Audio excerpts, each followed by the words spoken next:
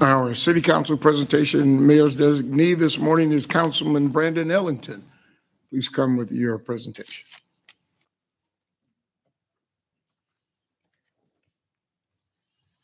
Before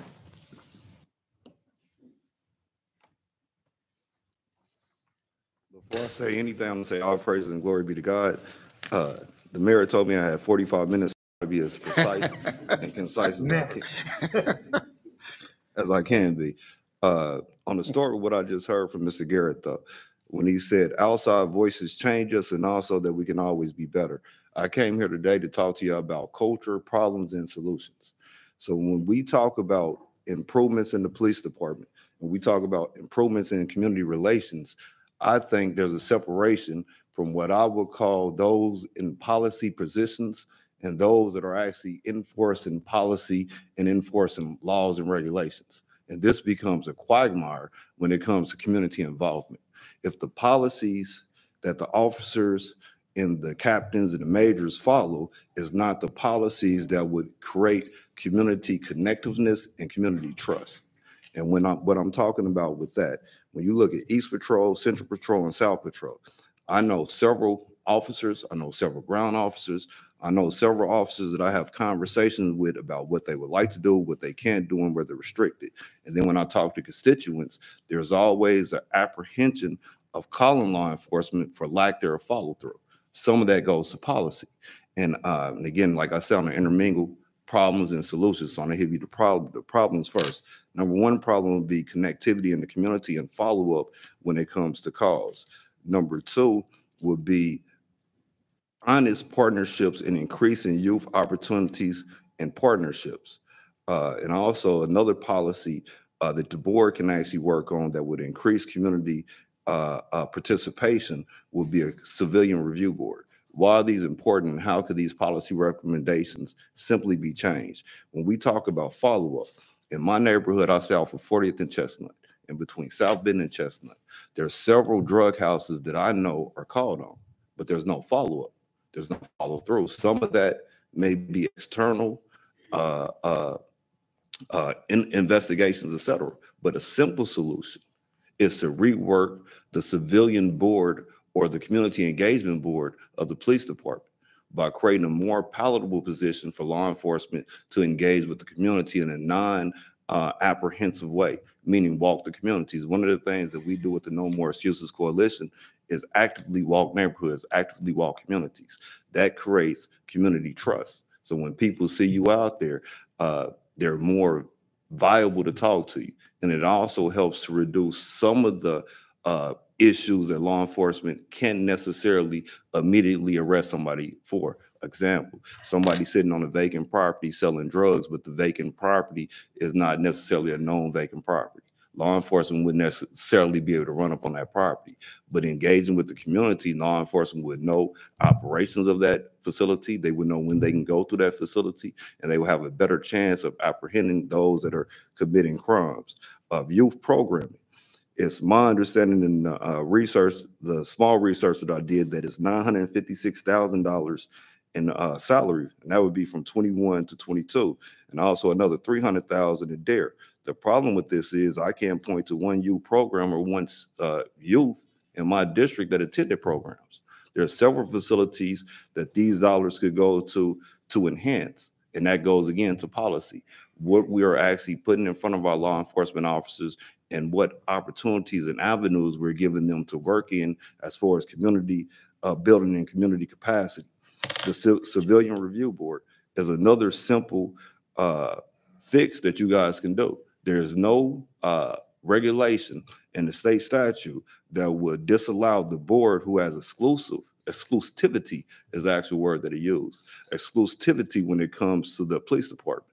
That will engage in all policy procedures and anything underneath the sun. The state and the city is actually absolved of the ability to create policy. So again, politics, policy, and enforcement. Since I've been on the council, politics, policy, and enforcement has been a weird commingulation that I've never seen before. At my time serving at the state, I'm used to working with law enforcement in the capacity that law enforcement understands that they're there to enforce the law, not to draft the law, not to write the law, not to create the law. But again, that goes back to the premise of administration. And when I say administration, I'm not talking about the patrol officers. I'm not talking about the captains. I'm actually talking about the people that write policy and dictate policy.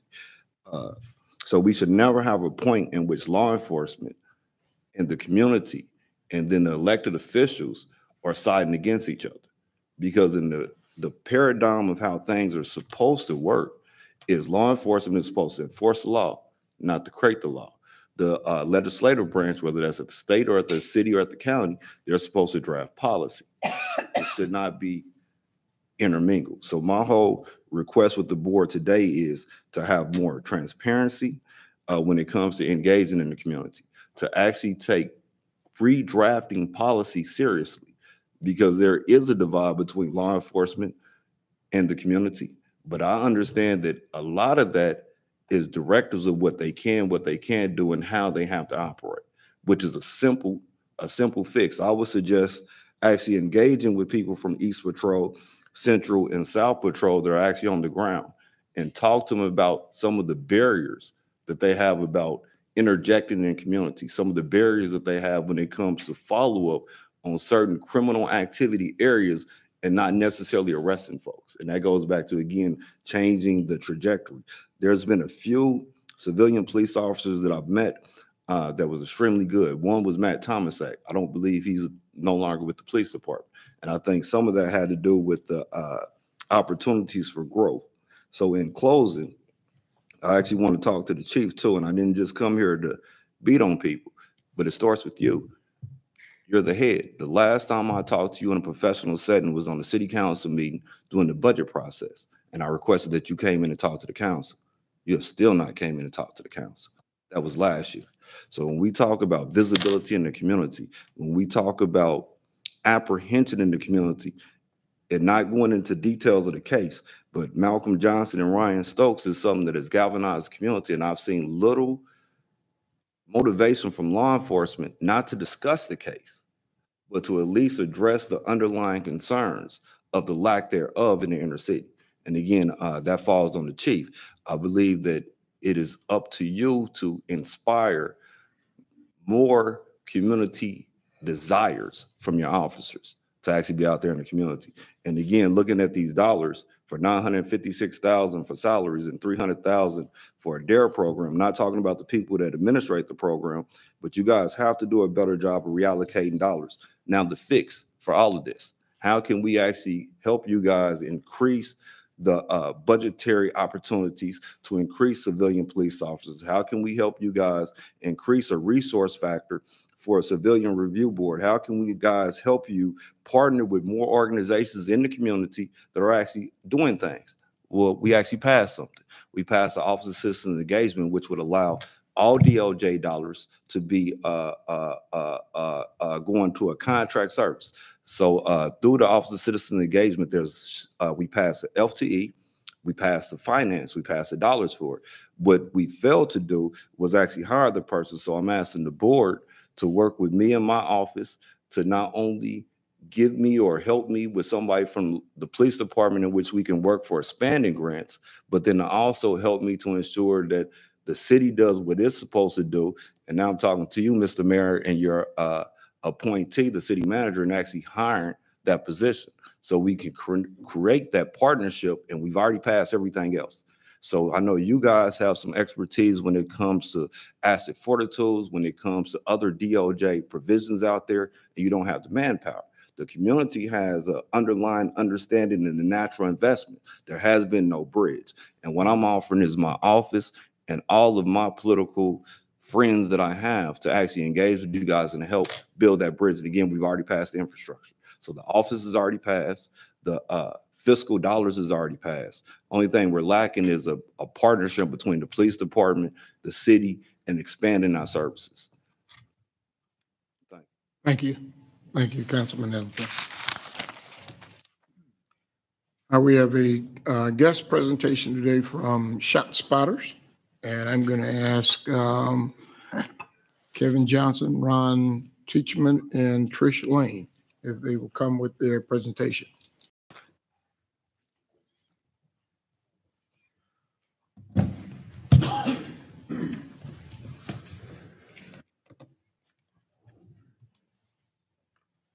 Let's go right to slide 11.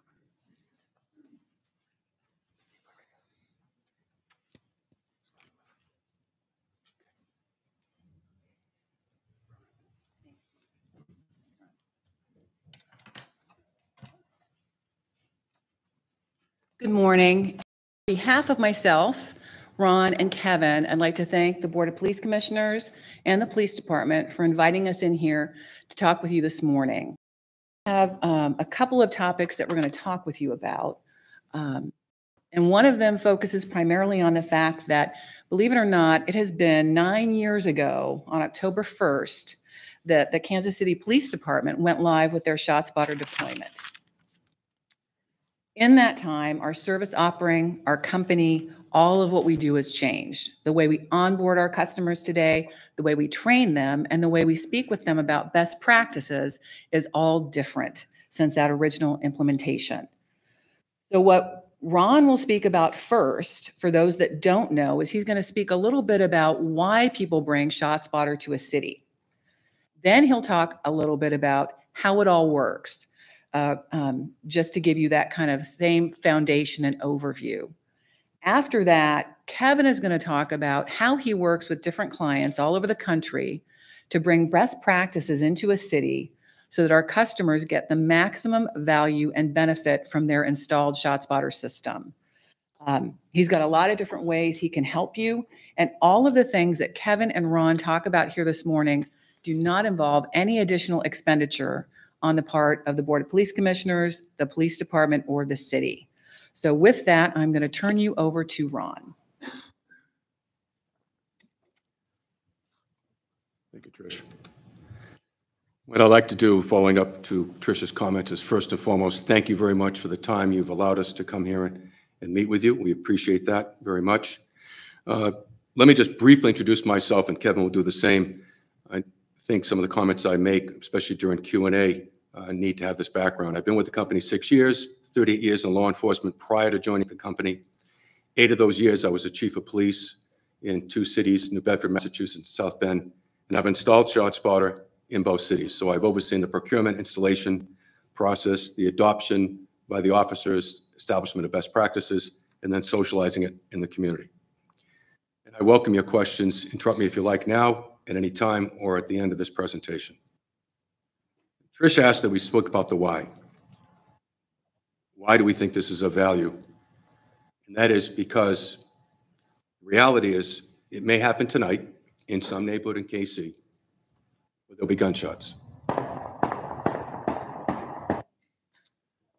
And without ShotSpotter, more than likely the police department would not even know about the event.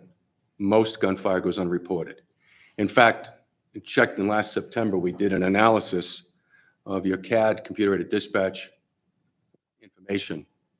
And not only were you not getting most of the gunfire, reports show that it was about 6.6% coming through.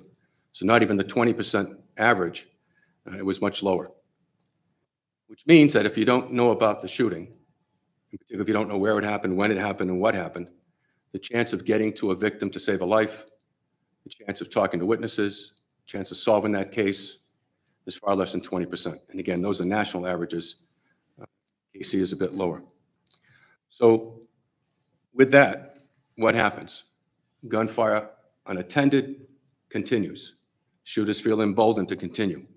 And that increases your likelihood of homicides and non-fatal shootings. Let me just take a moment and speak to what a resident in Kansas City may be experiencing, particularly if there's not ShotSpotter, not a comprehensive response.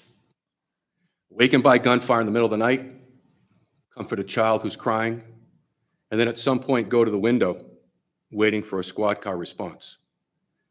They expect a police response, as do citizens across the country, because they project omniscience to the police based on their experience watching cop shows where every crime gets solved and every bad guy gets arrested. So as they peer out their window, if they think the police know, but the police don't show, what might they think about their police department? And I'm just speaking from my own experience as a chief twice. They might think the police don't care. So we can give the police the opportunity to respond comprehensively and effectively. Now, what ShotSpotter does,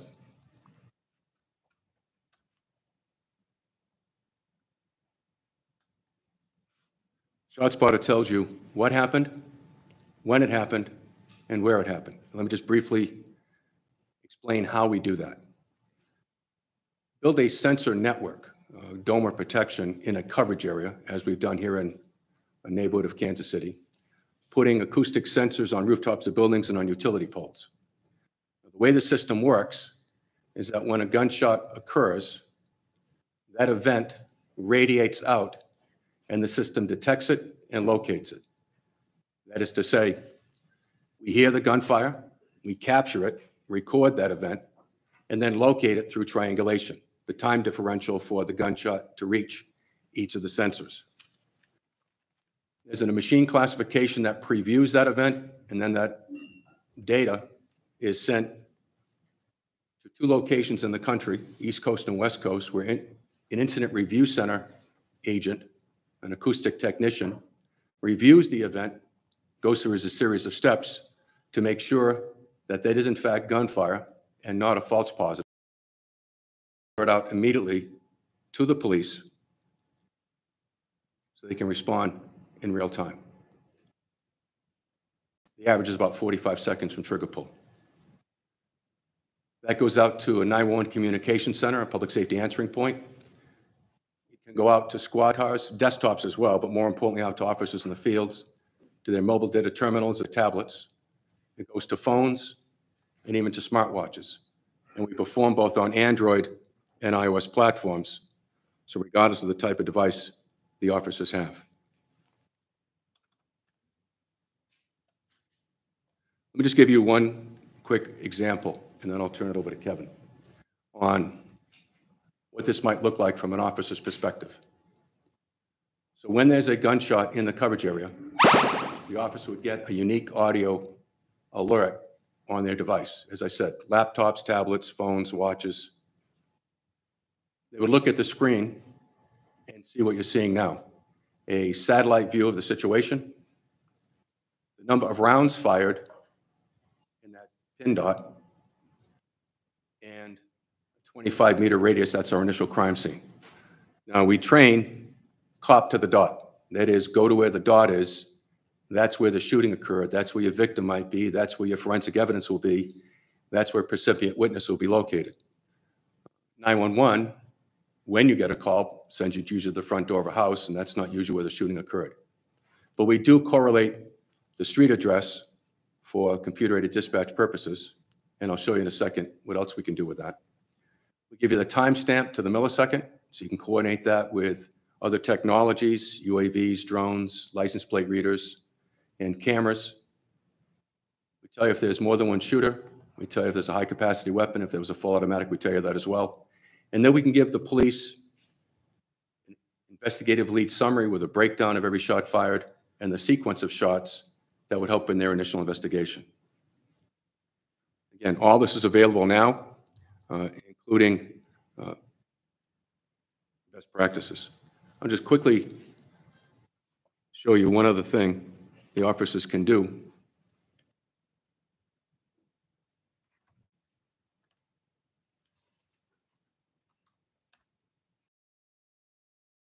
Last 24 hours since our last shift. Been off for a couple of days, they just click and go to 3. Been off for more than a couple of days, like a week's vacation, click and go as well. This is great for command deployment, resource allocation, but officer familiarization gives them a sense of awareness, situational awareness, so not only in real time to each incident, but an overview of what's been happening on their beat. Let me pause there now and give Kevin a chance to talk to you about the path forward. Yeah. No, on the contrary, it's saying that you're getting comprehensive notification from us, but 911 is not fulfilling your need because people are reluctant to call. And we can work on improving that. Let me just take a moment, if I may, in answer to your question and address why that might be. Why don't people call 911? And this is not unique to Kansas City. This is what I've been experiencing for the last 6 years. Prior to that, in my own experience as a chief, but traveling around the country, this is not a regional phenomenon. When I go to community meetings and speak to residents about their experience, they say, we don't call the police. And I say, why? Most commonly, I hear the following. They don't want to call and cry wolf. They're not always sure that noise is gunfire. They heard a bang, looked outside the window, didn't see anything. Don't want to send a false alarm. They assume someone else is calling closer to the event. Again, looked out the window, didn't see anything, and it sounded like it was some distance away, presuming that someone close by would call relative to the victim, him or herself, but then nobody calls. They're afraid. They're afraid if they call the police will send a car to their door, and what if the shooter or the shooter's associates see that? They're worried about retaliation. And then finally, and I find this most troubling, they've given up because they haven't seen a police response before. They don't expect one. They may attribute the non-response to deliberate indifference when in fact it's simply a communication problem because people aren't calling. So they say we just adapt to it. And I can go on, time doesn't permit, about what happens then when there's a desensitization, a normalization of gun violence. Young men self-police, joining gangs or groups. People adapt their quality of life, don't use playgrounds, let the kids leave home after school. That diminished quality of life is the most insidious effect of gun violence. It's not just people dying and people getting shot.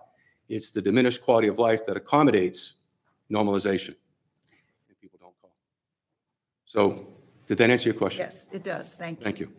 Let You're me, saying 6.6% of the shots call 911. The rest of them do not. But our center gets all those notifications. your center, as well as the officers on the street, are getting ShotSpotter notifications to their devices. So the dispatch is able to monitor it. Real-time crime center gets the data, and the officers in the field have the capability of getting it, whether it's on their car, computer, or on their phone, or even on their watch. Those notifications are sent out simultaneously by us. Not somebody calls. Correct. 911. Correct. Yeah. What I'm suggesting in the absence of ShotSpotter, this is the reality, is you're probably only getting, the national average is 20%. In this particular neighborhood where we're deployed, we're seeing even less than that. Thank you for your question.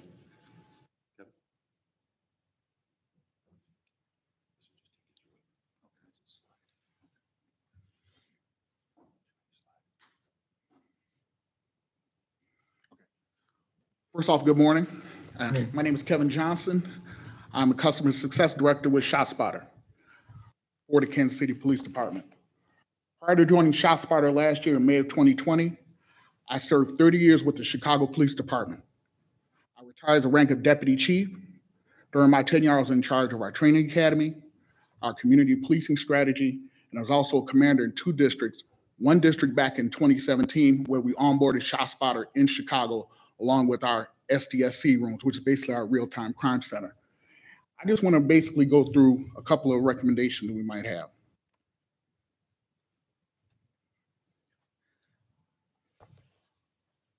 I really want to come in and try and do a health check what you already have. Like Trish and Ron mentioned earlier, it's not additional coverage. We want to see if we can maximize what you already have going forward, looking at how ShotSpotter is being implemented, how we can increase the value and the resources available to the officers using ShotSpotter. Just a quick story, when I was in Chicago, we onboarded ShotSpotter. I had a lot of skeptics, to be honest. I had a lot of skeptics of my police officers. my supervisors, my frontline supervisors.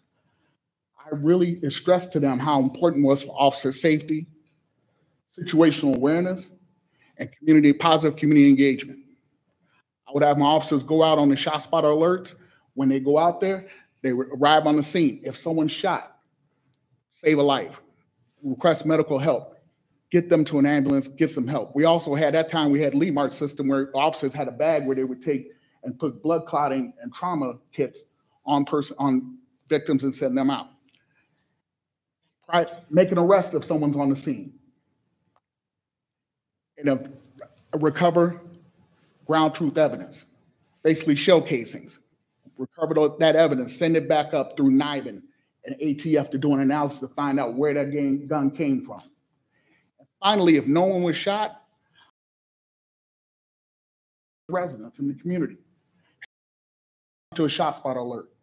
What's going on? And you build that trust and that legitimacy.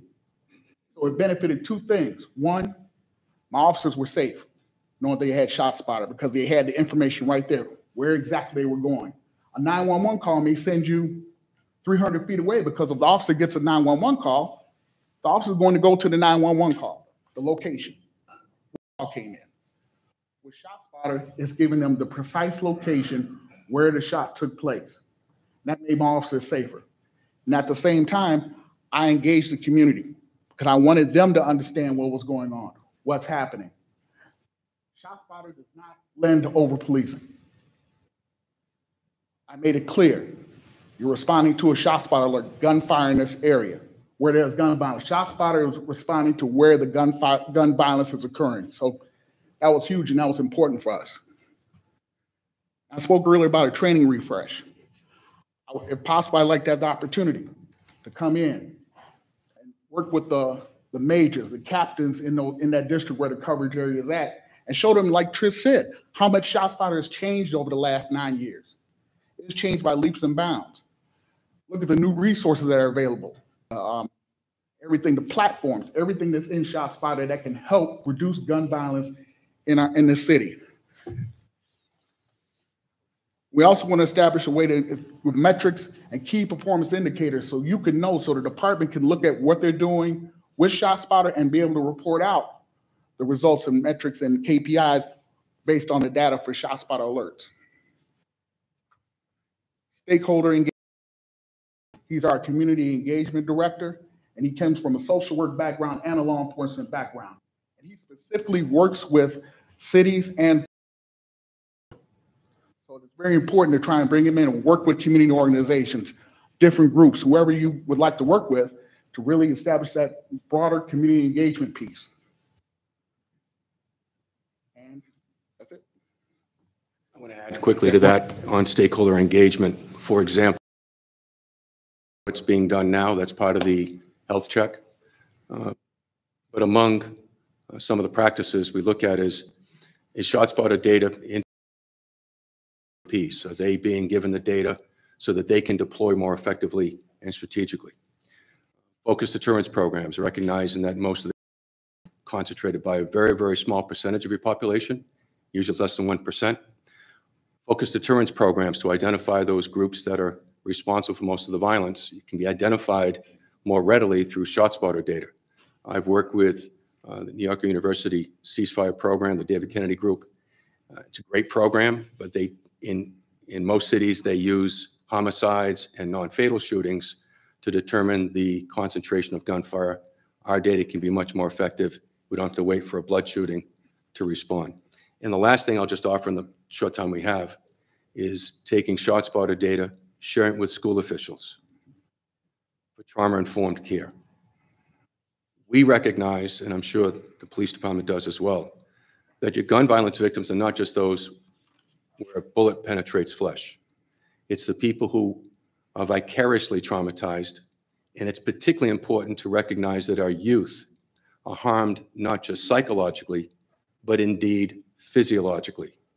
There's disrupted neurodevelopment when they have vicarious trauma.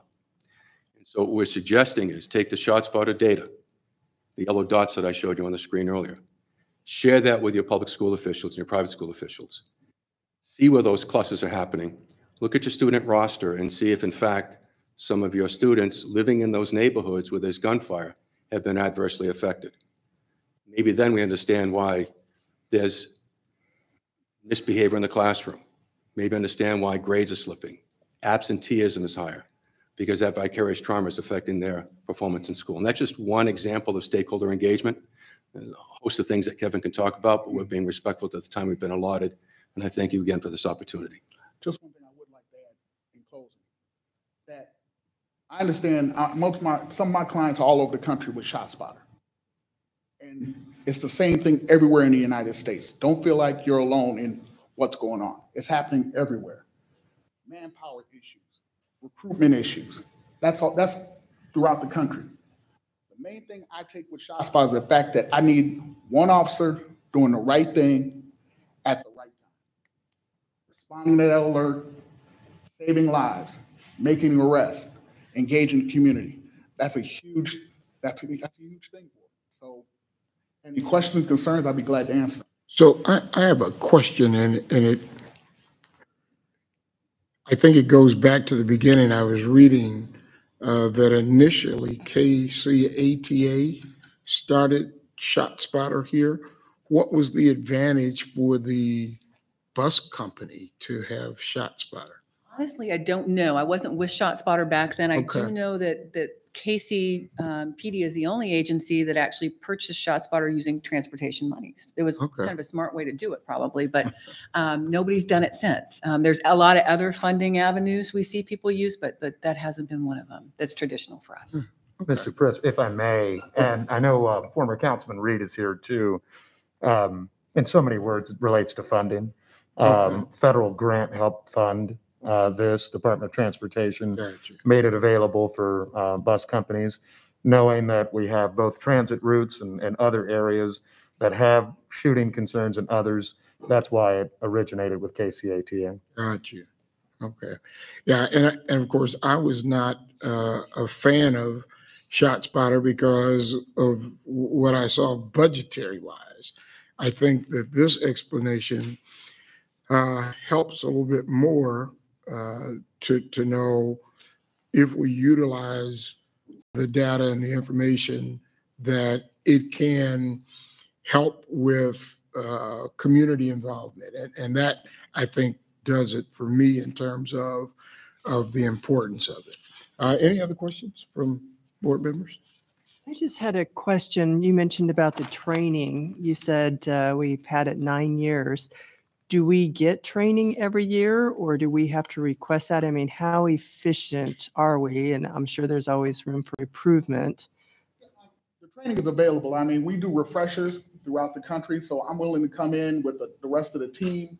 We'll go to cover every watch. We'll work with the majors and the captains to cover every watch and give that training to the officers with no additional cost. Okay, and do we get updates on, when you guys change something and what's happening? And you'll come in and train as far as that goes as well?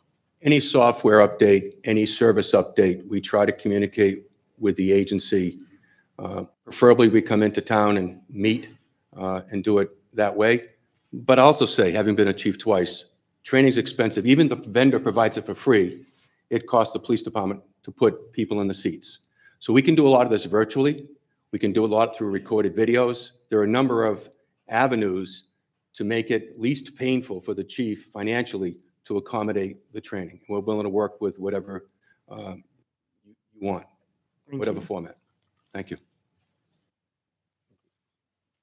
Thank you. Thank you. I think on the recommendation, it's a recommendation for a 1-year renewal of ShotSpotter. Is there a motion? Is it a 2-year or 1 year?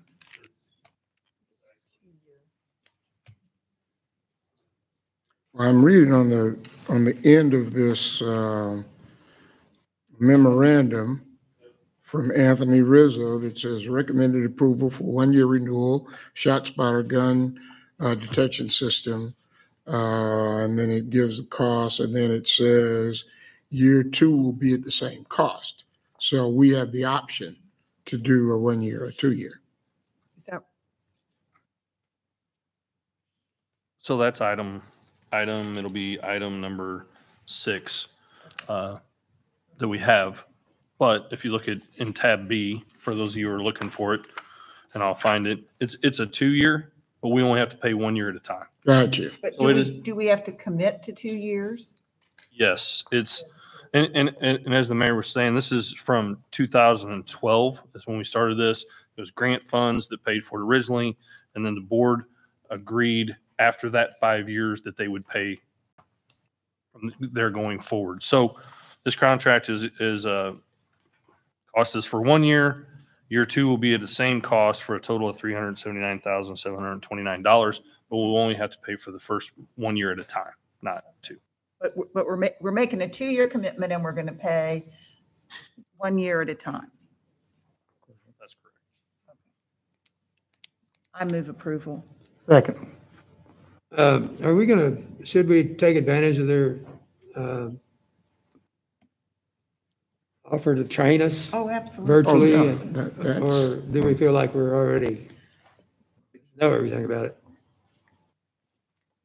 We already work with the company, but yes, if they're willing to come in and train, we'd absolutely take any training.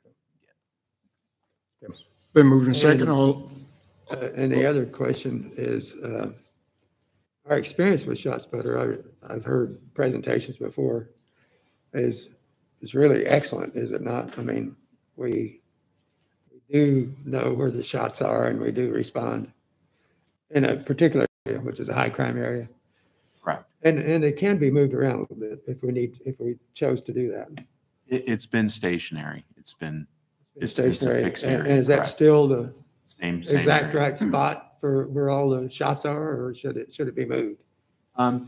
Because it was an ATA grant, it was focused on an area where the bus was having the most issues, I think is what they looked at is where they thought the shot spotter should be placed, if I recall right.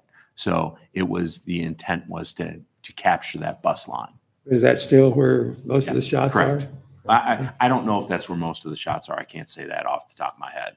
I think we'd have to go back. I mean, that's 9 years ago. I'm sure a lot has changed. Well, I think we should go back and look and perhaps put them in a different location. If there's a higher crime area, in other words, if there's an area where the crime is higher, or where the shot. We'd be happy to revisit that. No problem. all right. I think we're in the middle of a motion. You've heard the motion. All in favor by sign of aye. Aye. All opposed by no. Ayes have it. And so that we will dig into the weeds about training and all that down the line. All right. Crime report. Morning, Commissioners. Morning. My information is under tab D in your books. The first, you should have a hard copy of the daily homicide analysis, the blue sheet. You refer to that document, you'll observe that to date, there have been 127 homicides in 2021. That's compared to 156 in 2020 year to date. This is an 18.6% decrease. Additionally, the 5-year average of homicides year to date is 124. So we're currently up 2.4% compared to the 5-year average. We've cleared 81 homicides in the current year. This number includes homicides that occurred in 2021 and homicides that occurred in previous years. You should also have a paper copy of the non-fatal shooting comparison report. You will note that from January 1 to October 25, 2021, there were 434 non-fatal shooting victims in Kansas City. In 2020, we had 540 non-fatal shooting victims during the same time period. So we're down 19% compared to last year. In September 2021, we had 29 non-fatal shooting victims compared to 53 in September of the previous. On the third page, you'll find the September 2021 non-fatal shooting report. It shows that of the 29 non-fatal shooting victims in September, 19 were cooperative. In other words, 10 victims, or 34%, were initially uncooperative and did not wish to press charges against whoever shot them. Black males accounted for the highest number of non-fatal shooting victims with 20, which is 69% of the total number of victims. There were also 4 black female and 4 white male victims, along with 1 Hispanic male victim during the reported period. The age group with the highest number of non-fatal shooting victims was 25% of the total. 35 to 44 and the 45 and over age groups were tied for second with 6 victims each. There were also 3 victims between the ages of 18 and 24 and 2 victims 17 and under. There were 32 reported suspects involved in these shootings. At the time of this report, 3 suspects were described as white males, which is 9% of the total. There was also 1 black female and 1 white female suspect.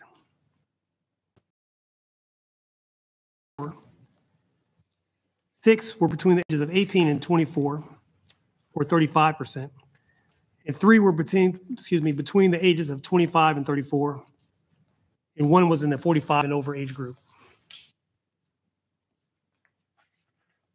Moving on to the 6th page, you'll see the recovered firearms report.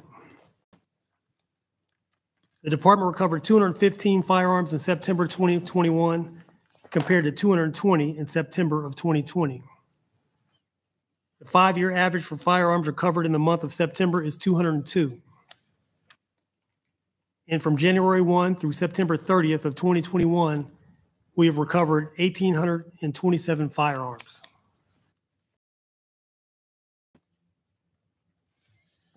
There's no questions regarding firearms-related offenses. Captain Tim Hernandez, commander of the Special Victims Unit, will provide a brief report on the lethality assessment program. It's a tool used to help reduce the number of domestic violence-related homicides. Good morning. I'm Tim Hernandez. I'm the commander of the Special Victims Unit. My team consists of the Juvenile Unit, the Sex Crimes Unit, and the Domestic Violence Unit.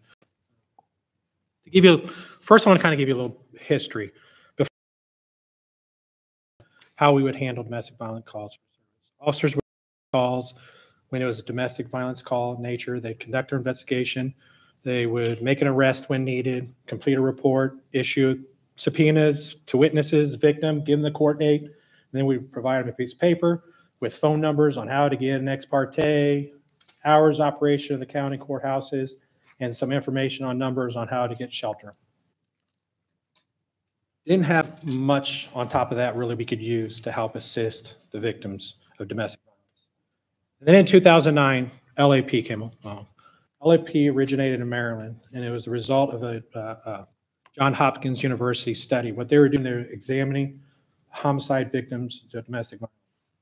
And what they wanted to do to see if there was any indicators or anything that we could see in domestic violence that would show the victims that were at high risk of becoming subject to homicide in regards to domestic violence.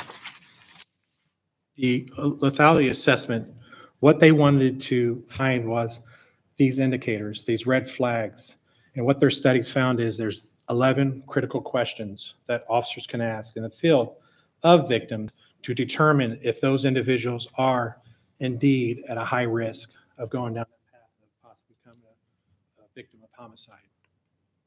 The 11 questions that were meant to identify the victims of domestic violence who are at the greatest risk of being killed, purpose of getting them out of the harm's way if necessary, and encouraging them to go to a domestic violence shelter.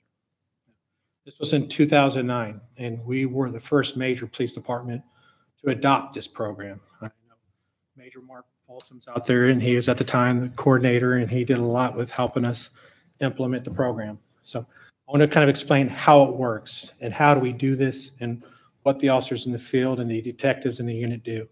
When we go on a domestic violence call, we take these 11 questions that were developed through Johns Hopkins, and it's on a report. It's a lethality assessment protocol program report we have in LAP. It's a series of questions that the officers ask the victims. They ask the subjects if the suspect ever used a weapon against or threatened you with a weapon. Has the subject threatened to kill you or your children? Do you think the subject might try to kill you? Does the subject have a gun, or can the subject get one easily? Has the subject ever tried to choke you? Is the subject separated after living together or being married? Is the subject unemployed? Has the subject ever tried to kill himself or herself? Do you have a child that the subject knows is not? Does the subject follow or spy on you or leave threatening messages?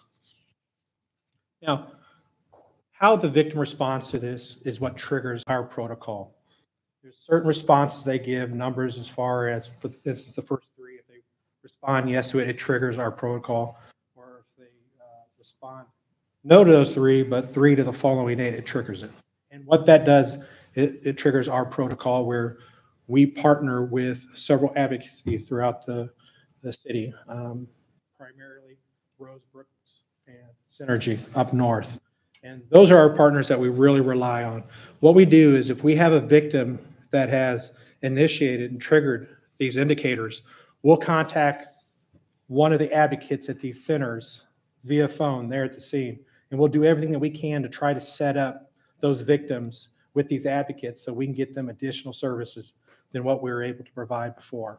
And those services range from anything, getting them into a safe place. There's 2 phases to it. There's phase 1, that initial safe plan that we put in place immediately at that time on the phone, is making sure that that victim has a safe place to go. What we want to do is get them somewhere safe.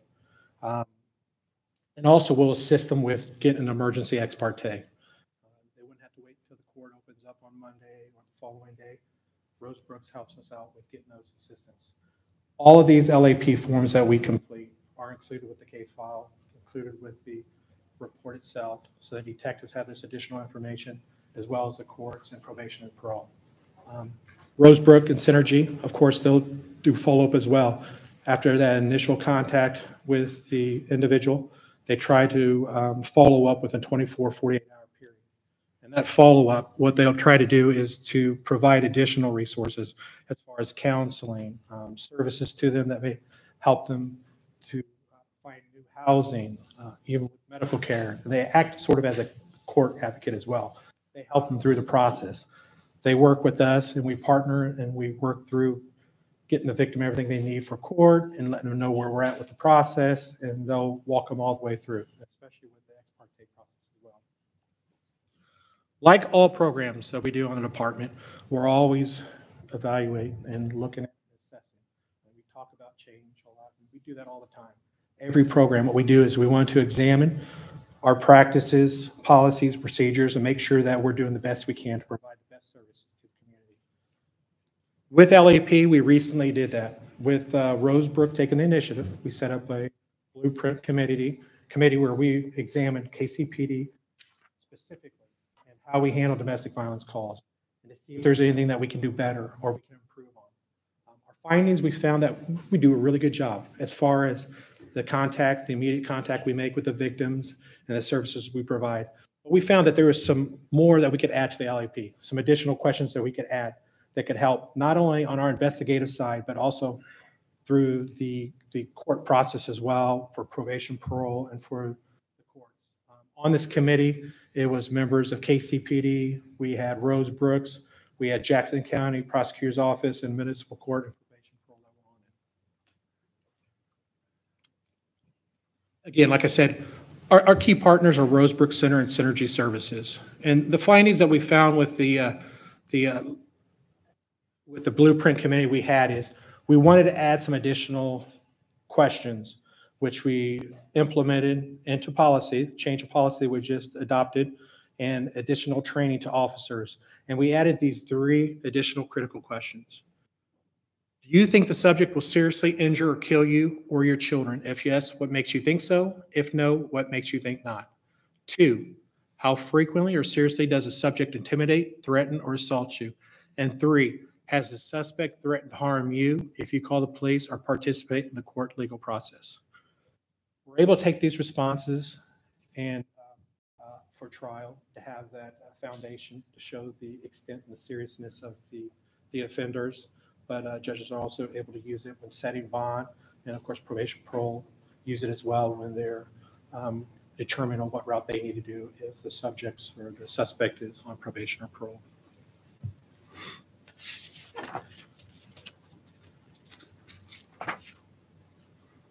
In closing, I just want to thank the officers in the field, our detectives in the domestic violence unit, and of course our advocacy groups. We couldn't do it without them. And without all these members, these men and women taking that extra time and those steps to ask these additional questions, the program wouldn't work.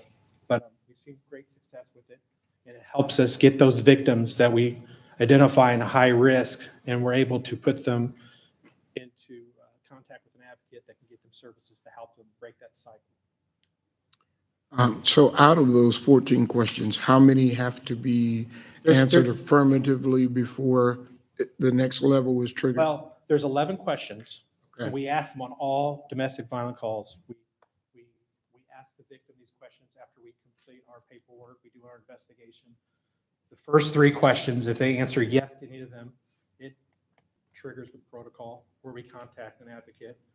If they answer no to those, if they answer yes to 3 of the following 8, it triggers it.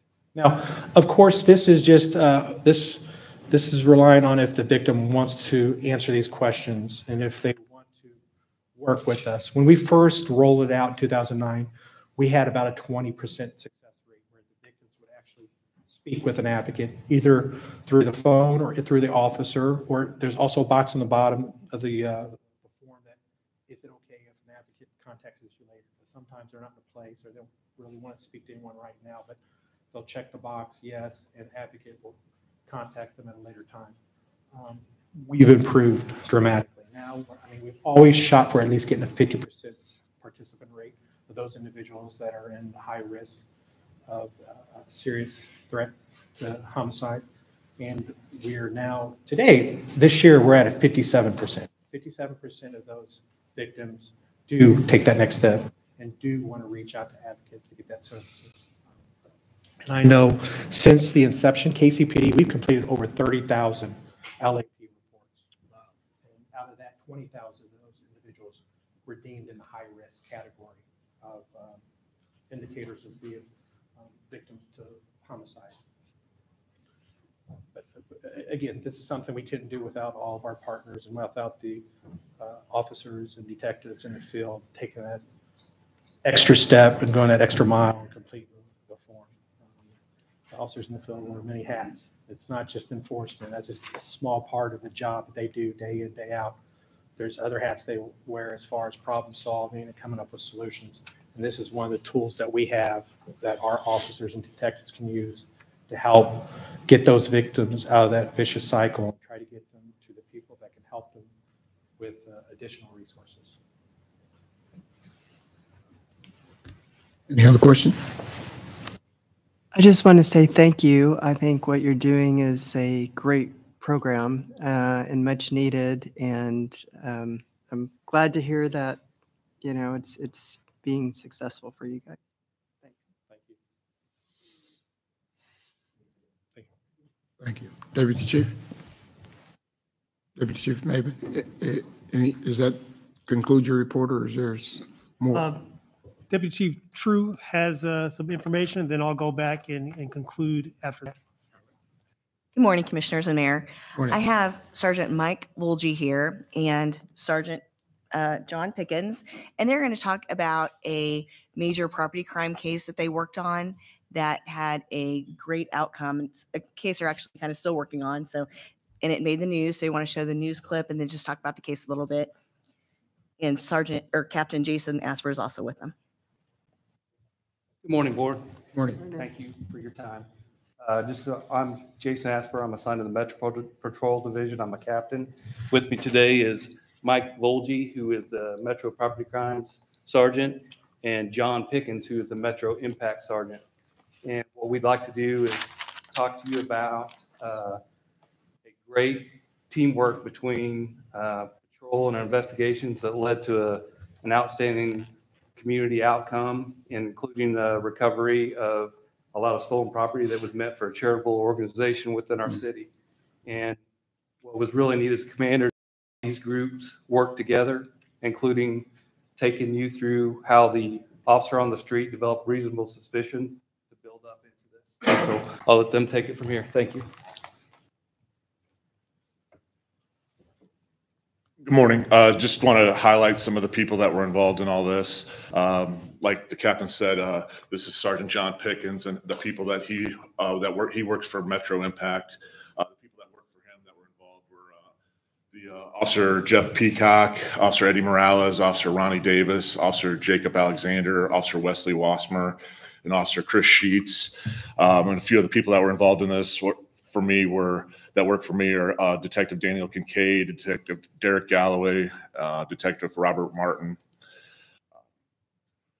So the way this kicked off is basically my officers in the impact squad were doing routine patrol. They recognize criminal activity at different houses in the area because they're familiar with their bad guys. They saw some stolen property up at a house they believed was stolen. It was a couple Sea-Doos parked at a residence they known to be a drug house.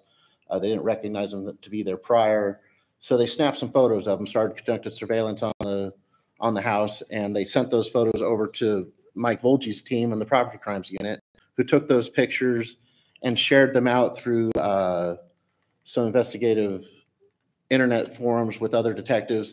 And within at that time, we were conducting surveillance. The house was very busy. Lots of people in and out. It was a very high traffic drug house. We made some quick stops of people leaving that location. And in those first 5 stops, we recovered 60 plus grams of methamphetamine, 14 grams of heroin, some marijuana, and cleared many city warrants. As a matter of fact, the house was so busy, I had to call other impact squads from other zones to come and assist us in making these stops because people were coming and going so quickly. During that time, Sergeant Volge and his team of detectives were working to gain a search warrant from the Jackson County Prosecutor's Office. And we had to during that time also, we had to conduct interviews of those suspects we were stopping to ensure we were getting enough probable cause to gain a search warrant and have it executed. So at that point, once the search warrant was obtained, Sergeant Volge's guys took over, and I'll let him go on from there. Just so you know, the search warrant, we kind of this all started early on in the day, and by the time we had all the information available, it was almost 5 o'clock at night. So we had most of the detectives and officers had come in at 7 o'clock in the morning. So about 5 o'clock, we submitted the search warrant based on the stolen jet skis and the as well as the stops that we had made on all the different arrests that were came out from that had left the house. Approximately 20:30, our team 1 of our tactical response team executed the search warrant at the house. Just for those maybe who have forgotten and who or don't know, this is kind of what we encountered when we came into the house.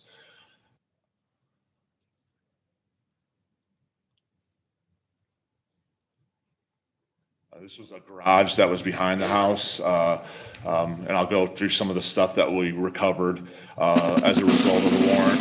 As a result, we recovered over $500,000 of stolen property,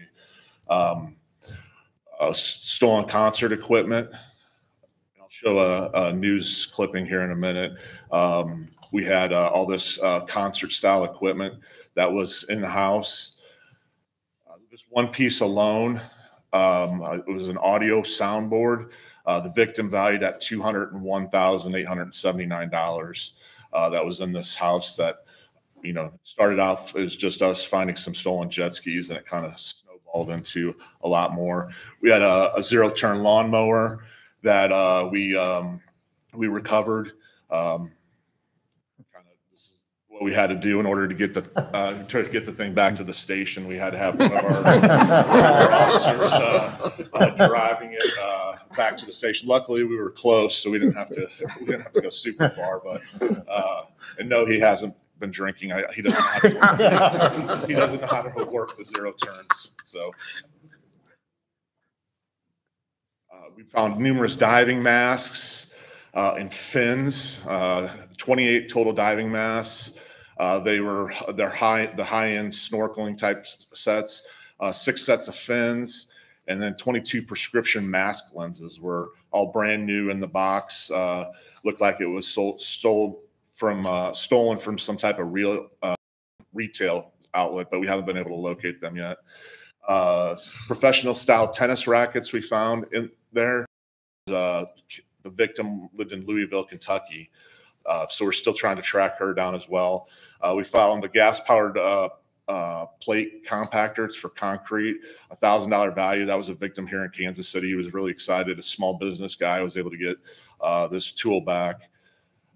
We also found a bunch of electronic locks stolen from North Kansas City in a burglary, 7 total digital locks valued at $200 each, another small business owner. We also, in addition, we found stolen power tools from retailers across the metro area, still in the box, still ready to be sold at a store. We found a vintage motorcycle in the garage there. We don't know the value, but it looks like it would be fairly expensive. This was stolen out of Overland Park, Kansas. This is the news story I spoke about earlier.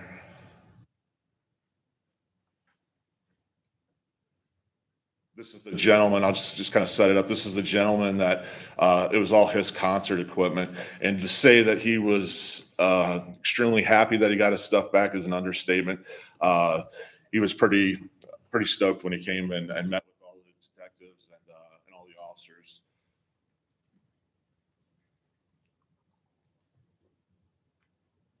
Maybe.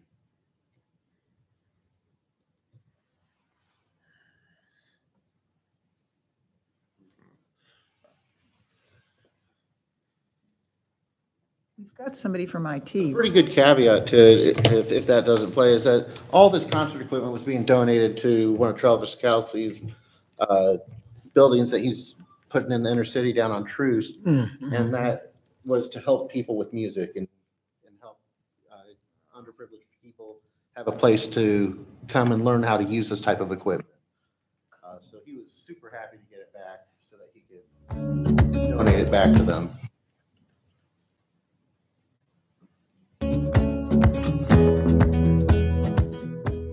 A local man can breathe a sigh of relief today. Police were able to hunt down and return about $200,000 worth of stolen equipment. As KCTV5's Greg Payne explains, his property was part of an even bigger theft ring around the metro and beyond. It was at this storage facility on East 47th Street in Kansas City where Warpus Powell's equipment was stolen. A discovery that left him speechless. I'm a martial art master, and to make a master cry, it must be something really effective. 3 weeks ago, more than $200,000 worth of musical equipment had disappeared. That equipment, Powell says, was intended for local organizations like the Breakthrough Project and Travis Kelce STEM Project that help keep kids out of trouble through music. And Powell wasn't the only victim.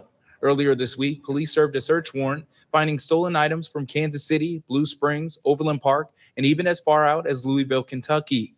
Items like scuba gear, vintage motorcycles, concrete mixer equipment, all in addition to Powell's music equipment. The detectives did such a great job and such a fast job in locating some of the equipment. So at least the students and the kids will still have music, something that they could play on, something to do after school. He's still missing some speakers, guitars, vinyls, and other musical items. Police say what they were able to help recover was largely thanks to what Powell did before the incident. When you have items, you want to make sure if you take a photo, you can etch your initials in that property, take pictures and write the serial numbers down. That is what really, really helps us be able to track items. Police are still working to connect those other stolen items to their owners, but say a local trucking organization is volunteering to help transport Powell's heavy equipment back to him.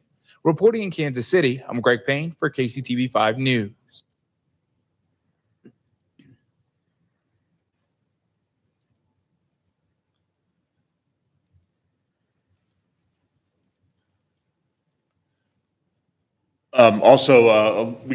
We reached out to a local moving company. Mr. Powell was, like I said, was beyond excited. However, that was all bigger equipment. One piece, I personally know, weighed about 900 pounds because I had to lift it to get it into the back of a truck when we recovered it. So we worked with a local moving company to get it moved for him. And these are just some photographs that we took of the officers. And these are all the people that work for us that were doing all this, that helped Mr. Powell out.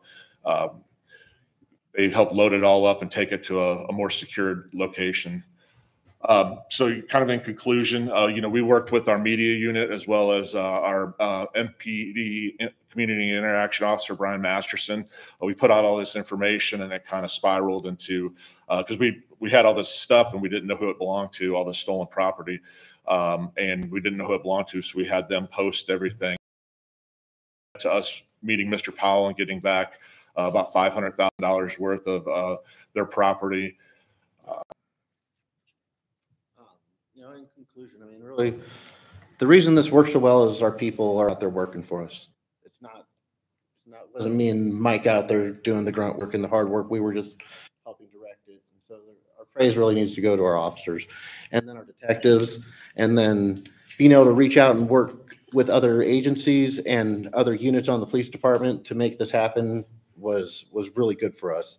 And that's part of what we want to promote with doing this and being invited down here to share this with you guys, is that we have to work as a team. And that in working as a team, not only with our impact squad, our metro property crimes, but other divisions, the media unit, other agencies around the metropolitan area, we were able to return a ton of stolen property, start some ongoing investigations in regard to some other things with this, and get a ton of victims back all their property. So that's really all we have to share with you in regard to this today. What is an impact squad? An impact is a proactive squad within patrol. Each division has them. There's 6 officers and a sergeant assigned. And what we do is we're targeting criminal activity within our zone, but bad guys don't really know zones. So sometimes patrol guys are stuck in their zone. Impact guys will go wherever the leads are chasing them. And we're targeting armed robbers, aggravated assault suspects, shooters, homicide suspects. And then on top of finding those guys, we're working with property crimes and people in our division with solving problems in our area. So this was a known drug house in our area that is obviously a large fencing operation for stolen property. And our guys are out there every day making contacts with the community and using sources of information. And so we target whatever crime falls in front of us, we work. Have charges been filed? There's charges pending in regard to the stolen property. Yeah, charges are still pending on the property. We're still trying to track down a lot of victims. I mean, this thing spanned several different cities in the metropolitan area as well as out of state. So we're still trying to track all that stuff down. Once we get it all put together, we will be submitting state charges. That is awesome. Remind me, this was detected originally by a patrol officer? It was by an impact officer. Okay. So one of my guys assigned to me. Just noticed the Sea-Doos parked up in this driveway. Yeah. Knew they didn't belong there because he hadn't seen them there prior. And he just snapped a picture of them, contacted the detectives and said, hey, are these shows stolen? Because the license plates were backed up to the back of the house, so we weren't able to identify them that way. Obviously, walking up to the house would have blown our cover. We work in both covert and overt operations down there. And so he was working covertly. And through the pictures that he took with his cell phone, he was able to get them identified through the detectives down in property crimes. My detective, once she got the picture, she reached out to the victim, who happened to be a resident in Shoal Creek Patrol area, Kansas City resident. Showed him the picture, and he's like, without a doubt, he said that those were his jet skis. Even described certain aspects of what was on the trailer, and that's how we were able to move forward and obtain the search warrant. Thank you. Great work. Thank you. Great work. Thank you.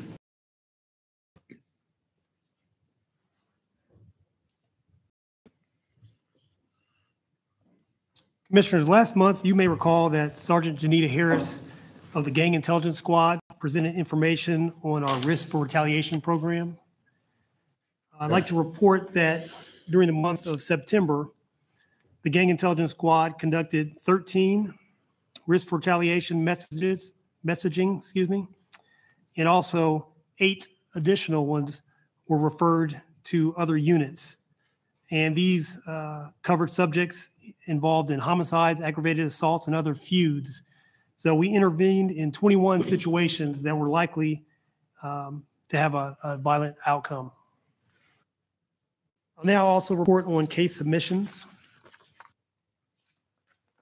During the month of September, KCPD submitted a total of 385 cases to county prosecutors' offices.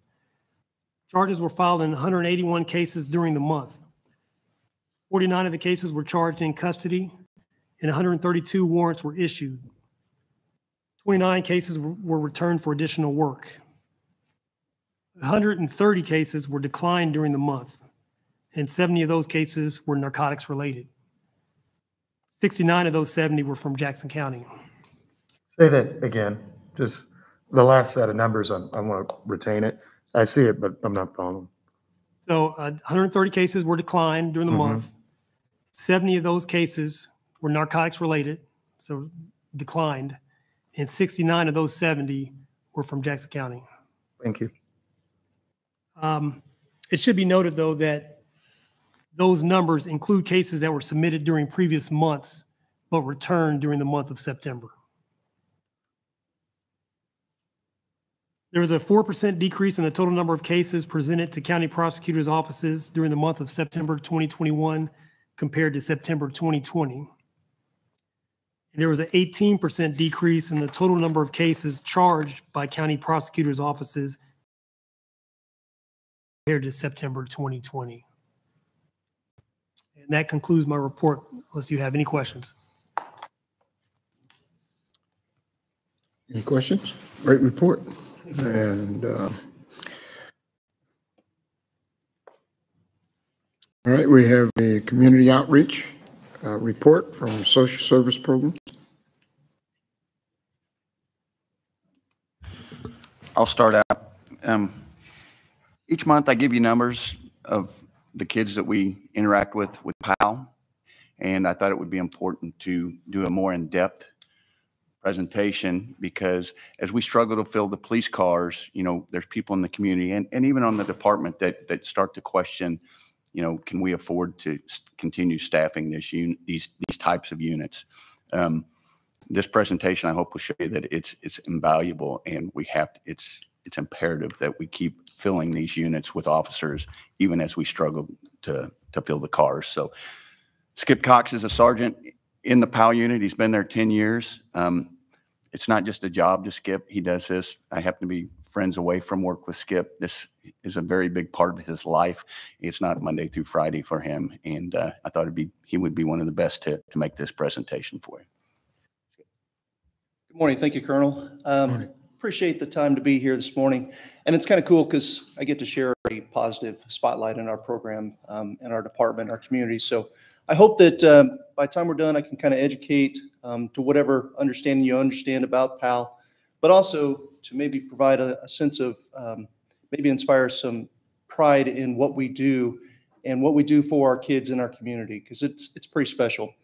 And I'll take any questions. So if you have any questions, please feel free to interrupt or wait till the end. But this is our mission statement, and quite honestly, there's some words up there, but really the meaning behind it is that we take community volunteers, community partners, businesses, put them together with police officers, and we actually work to help inner city kids, at-risk youth who have some challenges, and just provide a better path for them to consider. And what that says up there too is that it's really about relationships. It's about building positive relationships with our kids. Some of the things that we've talked about, you've already heard this morning. I hope to kind of answer from like a budget standpoint, and as the Colonel mentioned, from a staffing standpoint and how that impacts us as well. But just a little bit of history on the PAL programs. You may not know this, but there's about 275 PAL chapters in North America. So PAL started in the early 1900s. Started for us here in Kansas City in 1998. We started with a satellite program, so we didn't actually have a facility.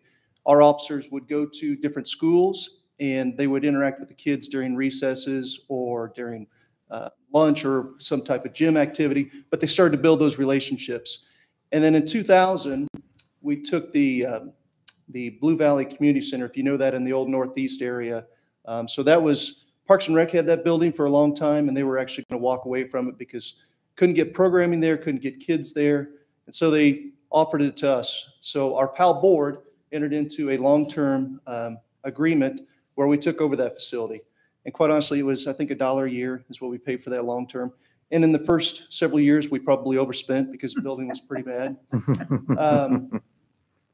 There's an incredible statistic up there is that from 2000, so we took the building over in 2000, and from 2000 to 2012, this condemned building, we had cops who were trying to do their best to make that building work for our program.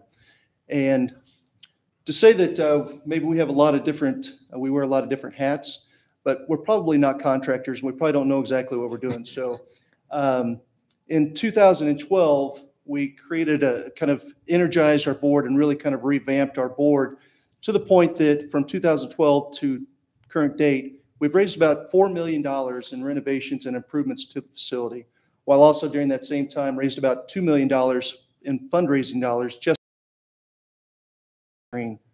dollar amount, especially when I'll show you some, everybody likes those Love It and List It program shows on TV where you get to see the before and afters. So I got some before and after pictures too. I'm going to interrupt a second. Sure. You haven't explained your board, but it's a private, not-for-profit board that runs it, right? Correct. Okay. Yeah, so that's the next step. It's kind of the structure of how it is. Now, that's fine. That's a great question because I was kind of talking about that, but it's important to understand that there is a distinction there. So the police department provides the staffing. We provide the officers and the sergeants and the captains for the programming, but then that's where the funding really stops and this funding picks up with the non-for-profit. We're governed by our board of directors. There's 17 volunteers who, quite honestly, they're amazing what they do. We hand-selected our board members and provide that you've got to do time, talent, or treasure and provide one of those things. It is a working board, and as witnessed by those numbers, it's pretty evident. But their role is really to do the fundraising for us. And they also do an advisory because a lot of our board members are professionals in the community, have their own businesses, presidents of companies. I'm just a cop. I don't necessarily know how to do those things, but that's really my role. So I rely on them to help me kind of manage those things. And that's what my role is to kind of be a liaison between the department and our board of directors. So I hope that kind of answers that question. But yeah, it is two totally separate things. And the gentleman, the councilman that was talking earlier today about how the funding goes into that. Well, it doesn't show up in a line item on the police department's budget because it is a non-for-profit where it is raised. That money is solely the POW board of directors. So two separate things, and I'll talk a little bit more about that as well. Right now we are staffed by, as I said before, we used to be 8 officers. Now we're down to 1 captain, 2 sergeants, and 2 officers full-time. And I'll talk about how that kind of impacts what we do on a daily basis.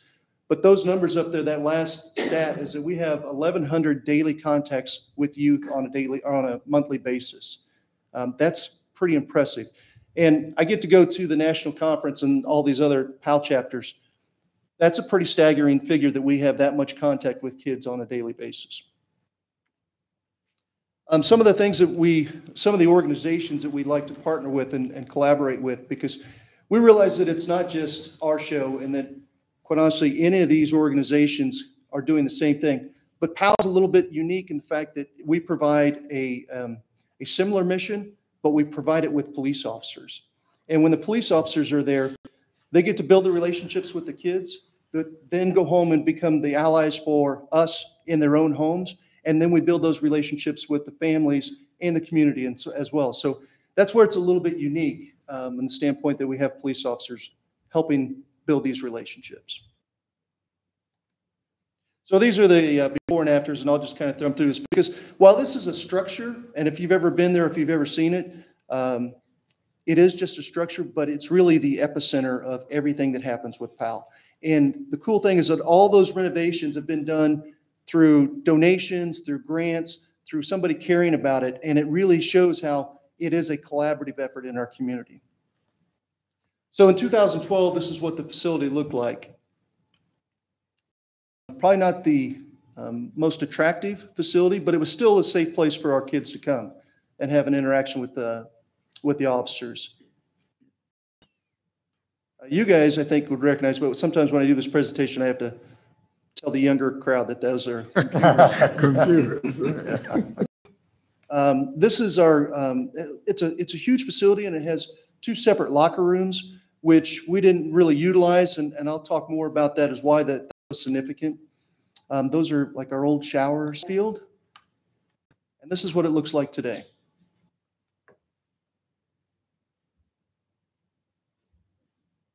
It's an incredible facility, but it's, like I said, it's much more than that. And it really is a community-driven organization. So you see that we've got a track that goes around. We've got football, we've got soccer, that's baseball and softball, to the point that it's professionally put in. So we have, it's, you know, professionally leveled. It is irrigated. So it's a beautiful site. And this is one of my favorite pictures because it also shows that we have lights, and it sits down in a valley, and it's an incredible site when we have our football or softball games down there. And this is an example too of the lights. So I got the first bid I got to put these lights in just for our football field was $140,000. And I'm like, well, we've got 5,000. How do we meet in the middle? So we got the poles donated from KCP&L, the lights donated from Johnson County Parks and Rec, and all of the electrical work was done by Mark One, where the bill came down to $20,000, and we had a board member, Mike Carter with Carter Broadcasting, write the check for it. So I told the kids after our first night football game, I wanted to take a picture. And what's significant about this, and we talked about this earlier, is that that scoreboard is a donated $18,000 scoreboard. I stood out there one day trying to figure out where I could hide this thing so that it wouldn't get shot up or wouldn't get graffitied. And so in the 10 years that we've done all these improvements, not one thing has happened. And I think it's because the community really does recognize that is, you know, this is the epicenter of the change. So that's our new gym floor. The Hall Family Foundation provided that. Pickleball courts, one of the fastest growing sports. We have pickleball courts now at Powell, which is an incredible story in of itself. So these are our locker rooms now, a little bit more inviting. But the reason we put those in is because I constantly get calls from different schools who say, hey, I've got some of your Powell kids in our program, and they haven't had the opportunity. They don't have the best hygiene. And that may be because they don't have running water at home, or they don't have, you know, electricity for hot water. And it just hit me. So we renovated these two locker rooms at a tune of about $125,000 so that the kids have a safe place that they can come in if they need to shower. And we provide clothing for them as well. So that's our new computer lab. It's also, so my experience been with the kids is that a lot of times is that they don't see a value in thinking past beyond tomorrow. And what we try and do is we try and cast a vision for them that, and not only are you going to get through middle school, you're going to get through high school, and then we're going to help you get on beyond someplace else. And we're going to be there every step of the way. So one of our board members is a retired basketball coach at Rockhurst University. And he sits down with all of our high school kids and their families and walks them through, if they're interested in going to a community college, helps them with FAFSA or a university or a vocational school or whatever that is. If it's just a job, whatever that is, he's going to help them in that path. And then we're with you every step of the way where we provide scholarships for our kids. What about the police academy? Police academy too, yeah. And I'm going to talk about that as well. I'll show some pictures on that too, because it is a great opportunity for us to kind of expand the kids' horizons in a lot of different fields, but law enforcement in particular. So these are some of the programs that we have. Boxing and martial arts are probably our two most popular. And that's great because the kids, you know, a lot of our kids come from a challenged home environment or whatever the case may be. And this is a great way for them to express themselves, kind of release that emotional tension that they have through these activities. But then on the heels of that, we're able to teach life skills to them as well. So they're learning as they're going through this. So most PALs are geared towards guys in sports. We have almost 50% boys to girls. So we have a lot of programs that are either co-ed or specifically for one of the two sexes, and our girls teams are phenomenal. Football, anything that you can think of, quite honestly, we try and provide an opportunity for them. So some of our kids have never ridden a bike before because there's not safe places to do that.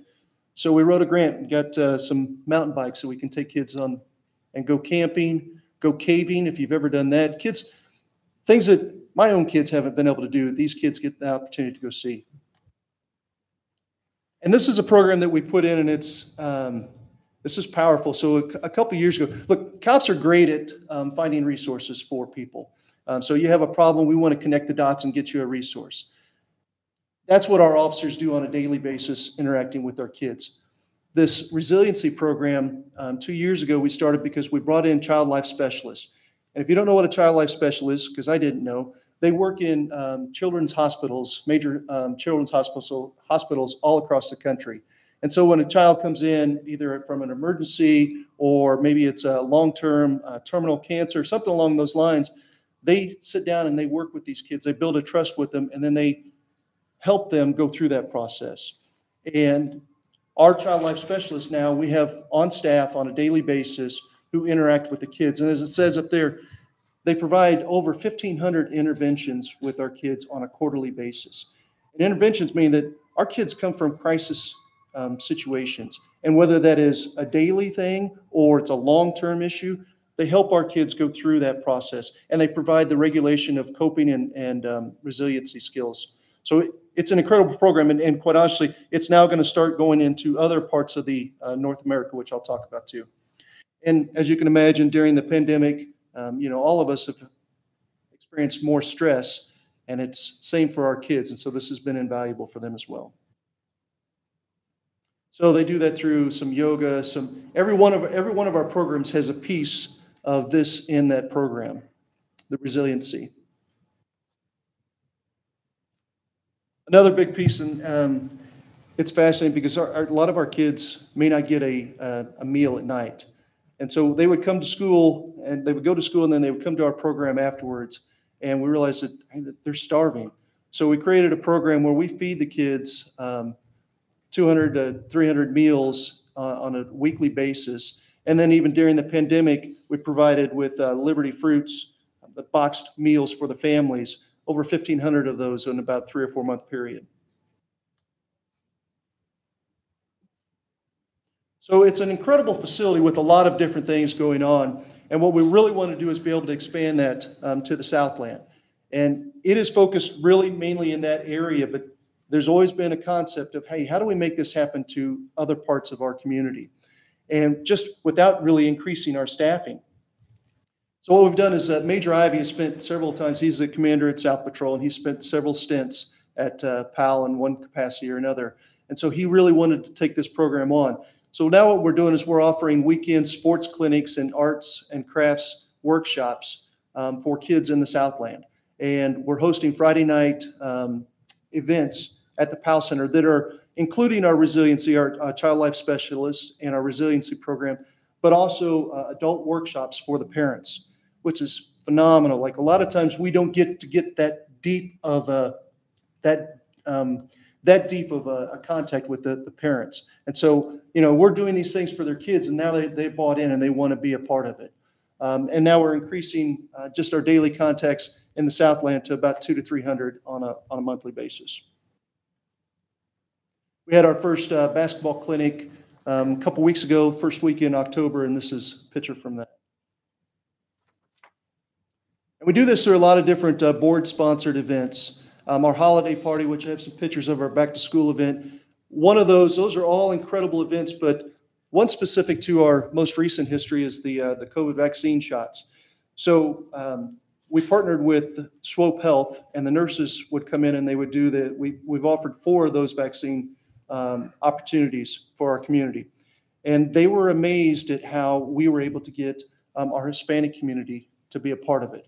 They were talking about how that has always been a challenge of reaching that community for these vaccinations. And because of the trust that we have with our community, they are able to come to PAL and they believe that that's the right thing. And so they do that. And so we have 65% of our kids are Hispanic at PAL, and probably another 30 are African American. So we're reaching a demographic that sometimes is missed in that. And they believe in PAL and believe in the trust there, so they feel comfortable in coming. So it's a picture of some of the past Christmas parties. Partners who actually buy gifts for parents, and then the kids get to come down and actually select a gift for their parents or their guardians, whomever they stay with. And that is a touching moment because those kids don't have that opportunity to do that. That is prior to COVID. In the spring, we do a garage sale, if you will, where we offer our PAL families and members of the community to come in and get clothes for free. This year we adapted and had it outside under a great big tent. This year we gave away 8,000 pounds of clothing and 12 pallets of hygiene products. Pretty impressive. That's giving the basics who's provided those things. That's our back to school event where we'll serve about 300 kids, provide them all their items that they need for schools, haircuts, sports physicals. Academy Sports is a great sponsor for us, 150 bikes that they gave away. Other partners, obviously Dayton Moore, the Royals. We've had up to, I think, between 10 to 15 of either our PAL kids, that's Carmen, one of our current PAL kids, be part of the Buck O'Neill Legacy Seat, or officers or board members who have been part of this and recognized at the Royals and in the Chiefs.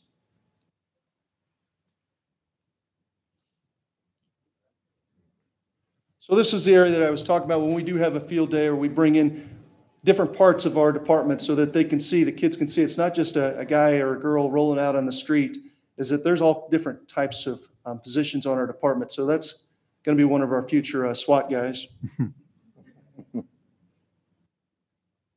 And again, just trying to expand the horizons of what the kids think about is their daily lives, and show them that you do have an opportunity to get there, and we're going to help you get there. Major fundraisers, those are the four most popular, lucrative, I should say, fundraisers for us. The PAL Draft, which is coming up on November 6th, is a collaboration with our partners over in KCK PAL. We put this on at the Urban Youth Academy. The Royals are a huge proponent of our program. Dayton Moore loves it. So we get to do that as a donation at the Urban Youth Academy. It's a great venue. And we do all this through grants as well. The Children's Services Fund has been huge for us over the last few years, but there's several great grants that apply specifically for our PAL program. Mahomes, who's going to turn it around here next week, is also that's a PAL van that actually we received through a Bank of America grant and donated that to the department so we could purchase that van for PAL. And I show this picture because that's at our last PAL Draft fundraiser, but those are PAL officers and sergeants with Joel Goldberg.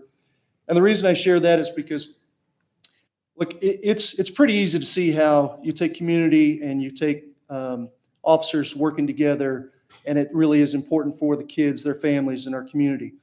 But equally as important is it's important for our officers to see this. Mm-hmm. Officers, when they're out on the streets, sometimes see the worst and the worst of society, and it's easy to get kind of a jaded, cynical distorted view on society. And what PAL kind of organically does is it invites officers, volunteers, to be a part of that and actually see the kids and the families in their environment, and then you can understand why they are making the decisions that they are. And you don't have to condone the behavior, but you can understand it. Right. And once I understand it, then I can be part of the solution, and actually gets me back to why I wanted to be a police officer in the first place, to help and serve other people. So PAL is kind of an organic way of doing that. And to that point, is it not that we do anything special, but we have, like I said, showed some pretty staggering figures. We have been a spotlight on other PALs across the country. This is the current list of PALs that have either come to Kansas City and model what we do, or we have gone there and presented to their command staff, and they are now adopting what we do here in Kansas City. And you notice that list is not just in North America. It also includes Australia, London, New Zealand, South Pacific Islands, and United Kingdom. Our reach is literally worldwide. So they have a program over in the South Pacific that's called the Blue Lights, and Blue Lights is similar to ours, but they do it kind of as a scared straight program involving military and law enforcement. They've seen our program now, and they're like, hey, that's more inviting, that you're just bringing kids in through sports. Mm-hmm. And it looks like that's what it's about, but it's so much deeper than that. And we provide everything for our kids. And so it really does. And it's sustainable. It's something that is not just a one-time or a week-long. It's a lifetime. So with that, I'll conclude and answer any questions you might have.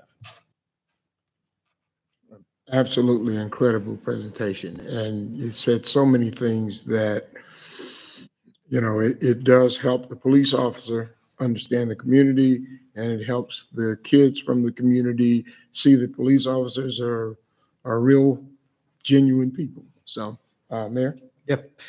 Thank you, Bishop. How long has the program been in Kansas City? So we started in 1998, but that was just, again, kind of a satellite. Really, within the last 20 years, it's been enhanced. Well, I'm proud of the progress you made. So back when I used to go to the barber shop, which was the late 90s and early 2000s, it's moved on. I would see these signs and, somebody would tape it up. I got my hair cut at about 69th and Prospect. And we would hear a little, you see a little bit about it. Just like how you improved that facility in Northeast, the amount of change that exists now, and with respect to everybody who was involved back then, this is really exceptional. And you may not know the councilman who spoke earlier today, but sometimes he can even give me some stress in life. And occasionally he gives that to the chief and this board and all of that. But I love that he mentioned an officer that he had worked with in his youth. And that last point you made is absolutely right, which is that, you have folks that get to know who you are. Our officers get to know the community, and it just makes a tremendous difference in the public and throughout our region. And so I just want to say thank you. Can't outdo your presentation. It was a very good one, but this is a perfect example of great collaboration, and you're to be commended personally, because I know a lot of that time has likely been uncompensated over these years that you've been involved, and that's not lost on us either, you and your colleagues. And please make sure they know that the board appreciates their work. Thank you, Mayor. Thank you. Any other questions, comments? I just want to say thank you. And as a businesswoman and commissioner, I would love to help volunteer any way I can and come in. So we'll get together and talk. Okay, I'll hold you to it. And we'd like to invite you to anytime you want to go down to the Powell Center, just get a hold of me and we'll set it up. But it's really worth going down and seeing, especially when an event's going on, and see how everybody interacts.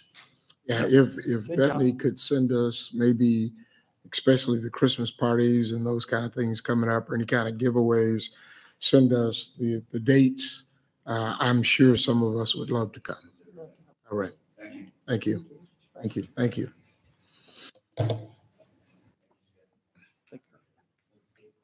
Next up, we have our one of our social workers, Lindsay Moran. She's going to come up and talk about what she's doing. And then she also has a special case that she worked on that she'd like to present on.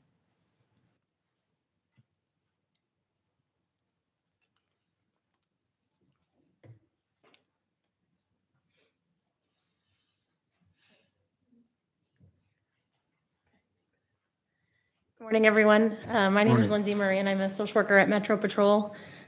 I'm Tamara McIntosh, social worker at South Patrol. We wanted to present today just a little bit on what's some trends we've been seeing in Metro and in South Patrol, particularly in terms of domestic violence and how our program tends to get involved in those cases and those situations. So we'll start out by letting Tamara kind of talk about a situation that she got pulled into. Okay, so a call had came, dispatched on Operation 100. I was called out because we had a victim witness who was actually able to get out of the situation, and she was uncooperative with officers. So they called me out to see if I can talk to her to get her to open up about what actually is going on in the house and what they may need to be concerned about. Got there, talked to her. She didn't want to talk to me at first. Had to get her away from officers because that was her trigger for the moment, because she just wanted to go home.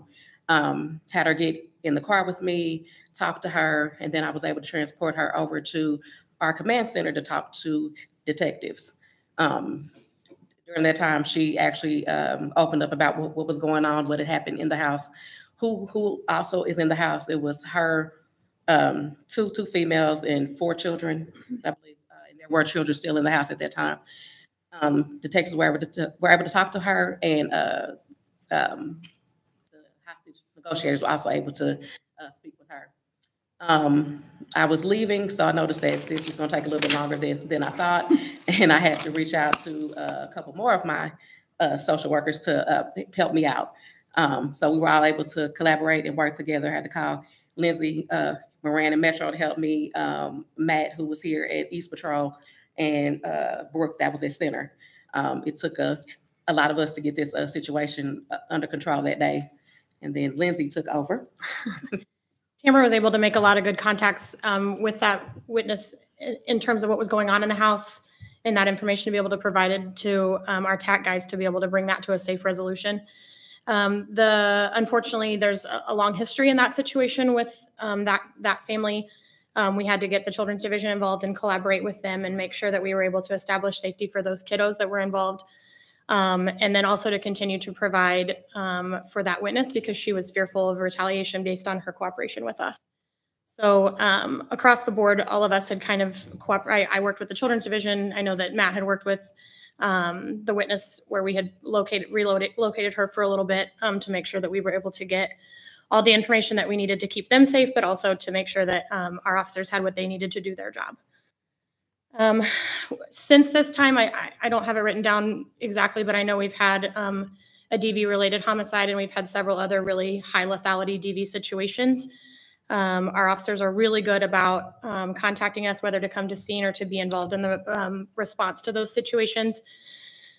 Across all 6 divisions, domestic violence makes for our top referral. Over a quarter of what we're doing right now as social services is in response to referrals for domestic violence. Some of the things we do, we're often called to scene if we can be. We'll help with the lethality protocol that you guys heard about. We'll also try to coordinate with Rose Brooks or Synergy or whoever, and making sure that as a group we're collaborating and safety planning for those individuals. We assist with making sure they have the information they need for ex parte orders of protection. Sometimes that means going with them to court. They don't feel safe going to court or they're concerned about using the court process. Some of that was online for a long time during COVID, and that was really frustrating and confusing. So we were able to sit down with people and walk them through that process.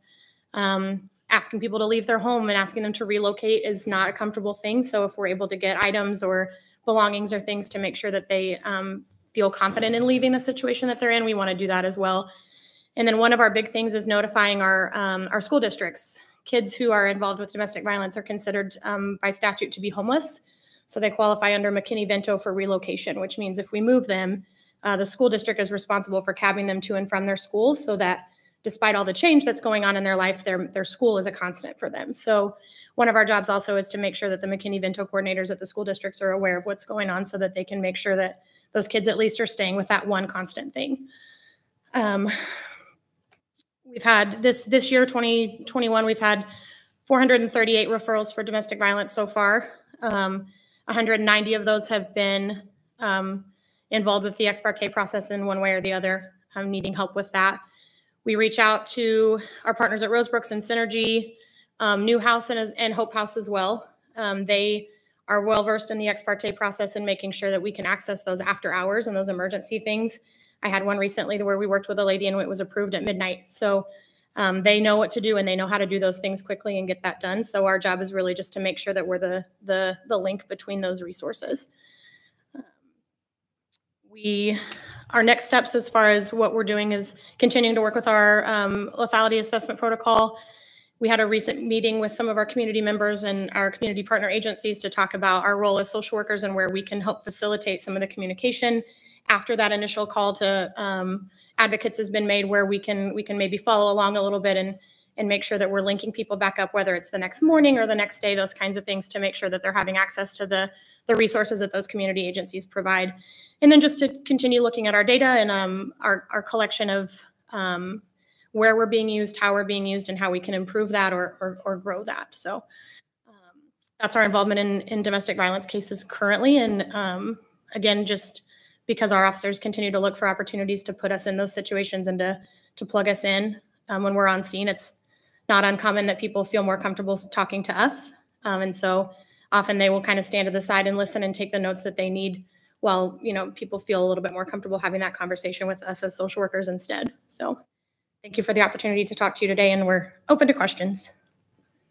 When you say you got an ex parte at midnight, that means that's a judge saying this person's going to be protected. It is, yes. So it's all through the system up to the court that they're getting up at midnight and giving those court orders, right? It is, yes. Good, thanks. it's through those collaborations with our community partners who have those contacts and are able to do those things for us. Thank you. Thank you. Thank you. Thank you. Thank you. Great report. There's a lot of great things happening that shows that there are efforts to work with the community. And, you know, it's about balance as far as I see it. And Chief, it's a lot of good things going on in the department. All right, more? Thank you. We're getting the PowerPoint. It's up on the screen right now. Just going through a few things that our patrol divisions worked on during the last month. So this was a food drive. We partnered with Harvesters Call for Action and Everjade to give away items, food and hygiene items to the community. This is a Faith in Blue weekend, which was held tonight to get everybody involved. More Faith in Blue. The picture on the left with Officer Byrd at one of the churches out south on Warnall, and the other picture on the right, that one is at the Rock of KC Church. This was National Prescription Drug Take-Back Day, was this last Saturday, and I do have the stats from that. We were able to get 2,167 pounds of prescription drugs, which is huge. Those are drugs that will not be consumed by someone else that they weren't meant for. It keeps them out of our water system. So it's great that we were able to get that many drugs off this. We're there. They loved the program. They were there recruiting other students to come. We had a packed house of students and their parents who were all interested in coming out. So we did recruit quite a few new people from this event. Through where in partnership with Lakeside Center, where the children received not only treats, but were able to get them exposed to different kinds of animals and snakes and birds. And this is the South Patrol trunk or treat. They just had a really good time. You know, they decorate their trunks of the cars, and then people can drive through and get treats. Another trunk or treat. This one is just a lot of people. It's a great time for everyone. This is our youth police initiative. The Boys and Girls a 5-day youth police initiative. 15 teens and some KCPD officers came out. They spent the week participating in activities and discussions and focused on strengthening the relationship between the community and the officers. Was this during school? I don't believe it was. I don't think it was during school. I believe it was after school. That's it for the slideshow. I do have a video I want to show. The weekend of October 8th through 11th was Faith in Blue weekend. It was a partnership between quite a few churches throughout all of Kansas City, and Jason Cooley did an amazing job. He worked tirelessly setting all of this up, and then our media unit produced this video.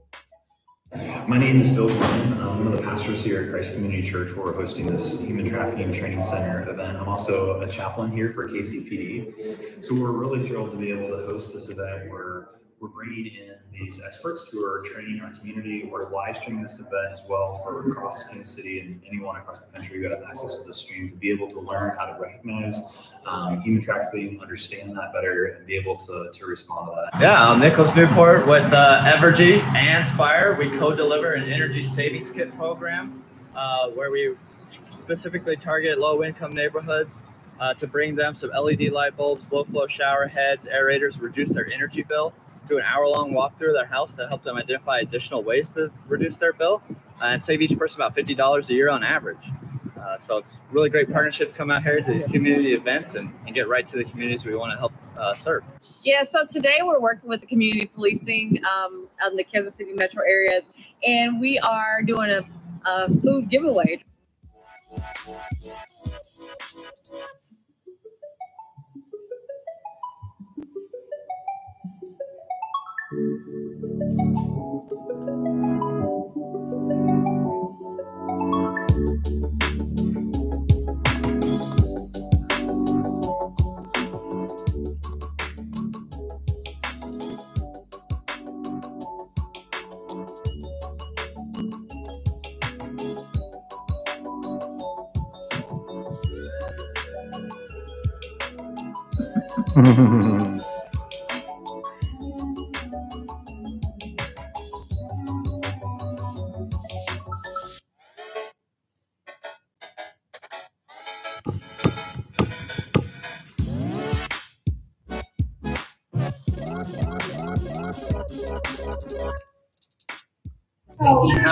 This is actually the Red Bridge block party that we have going on, and KCPD is partnered with the South Kansas City Chamber.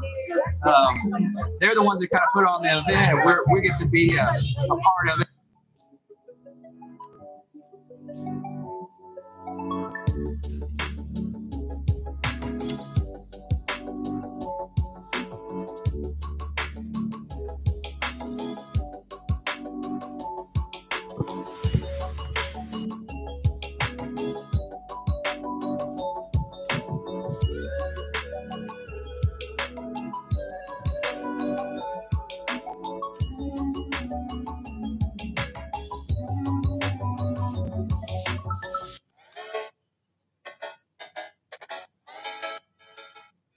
I'm going to say that I really like police officers.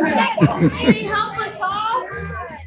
They help us all. They do really nice things. I get colorful.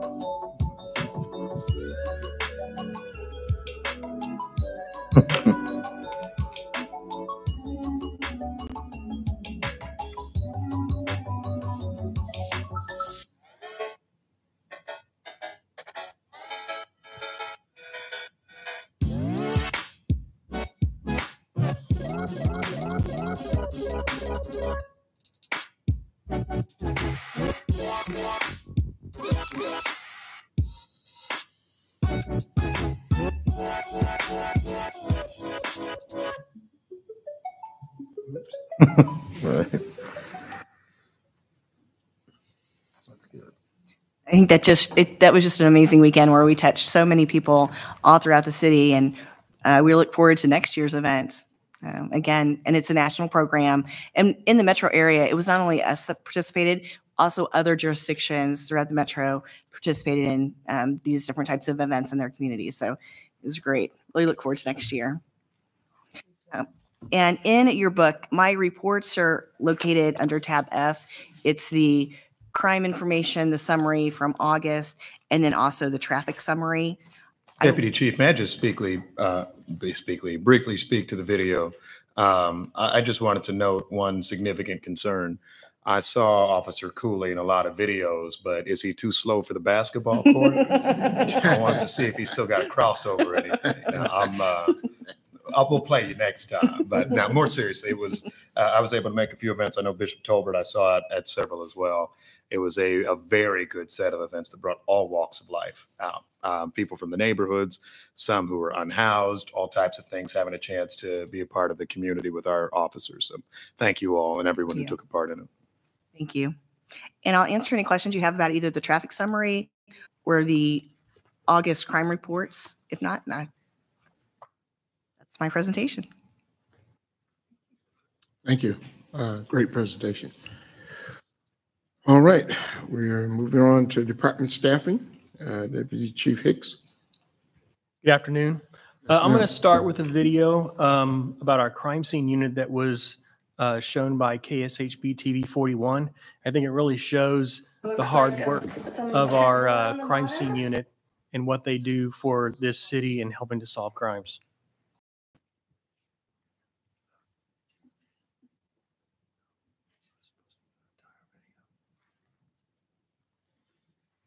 Looks like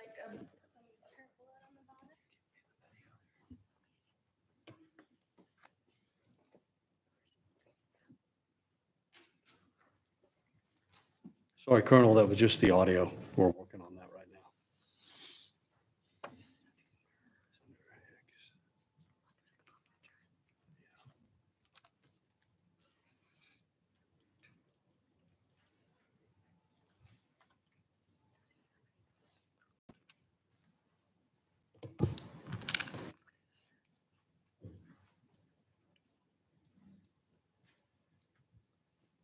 Hicks, did you put it anywhere else besides this desktop? It's in the public. Under what? Under my name.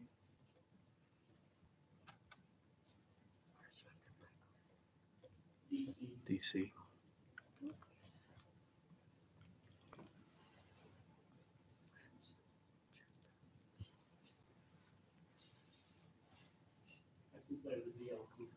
looks like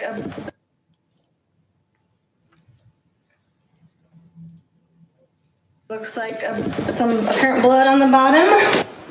This may look like a scene from your favorite crime drama, but this is real life training for crime scene investigators right here in the Metro. And today they took us through what they do from start to finish. In a story you'll only see on KSHB 41, reporter Emma James got an in-depth look at the process with the Kansas City, Missouri Police Department. KCPD's Crime Scene Investigations Unit is made up of 16 people. They don't work as sworn police officers. When they show up to a crime scene, they have a lot of work to do, and they're passionate about doing it right.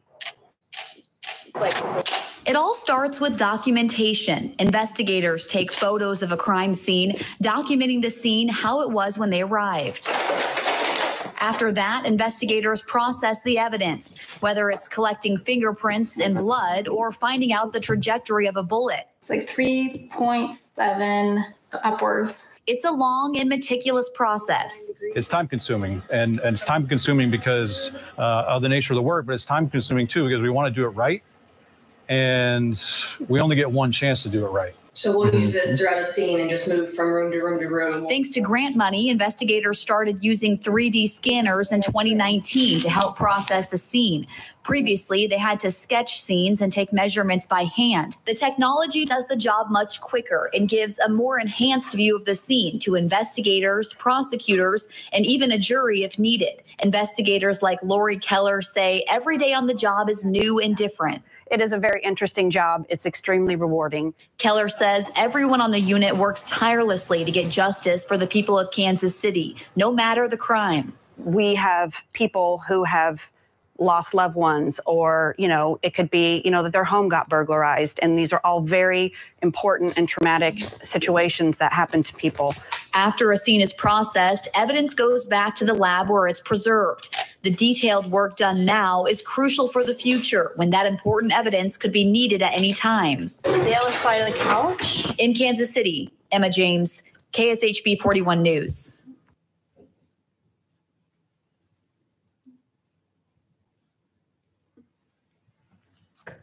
I think that shows how hard our crime scene unit is working 24 hours a day, 7 days a week, responding to crime scenes to process those things, to assist our detectives in solving those crimes and helping to bring these suspects to justice.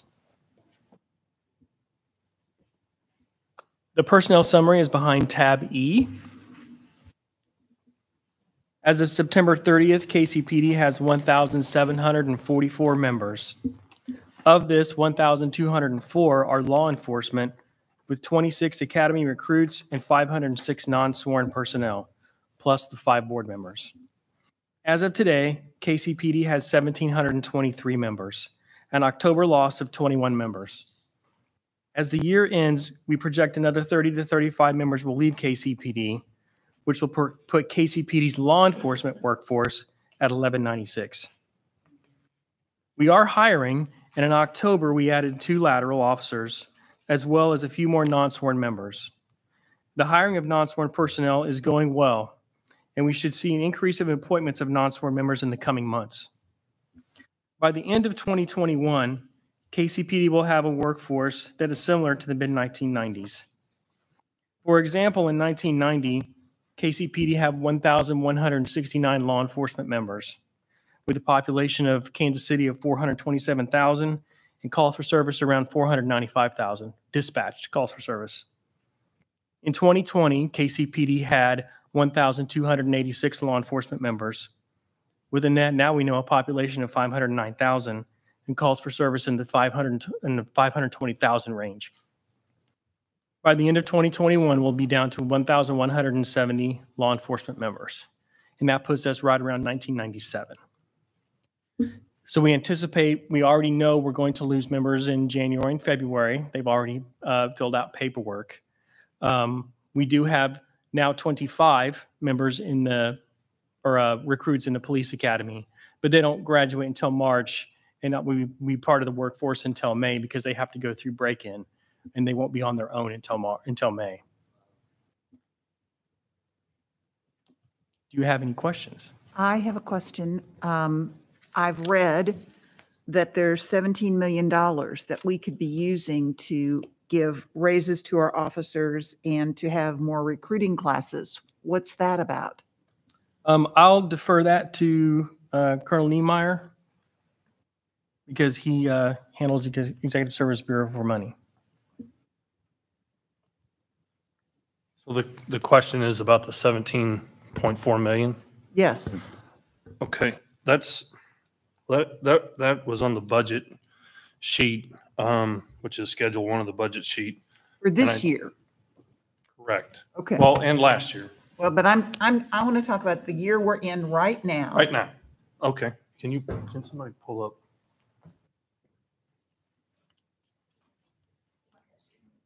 Yes, please.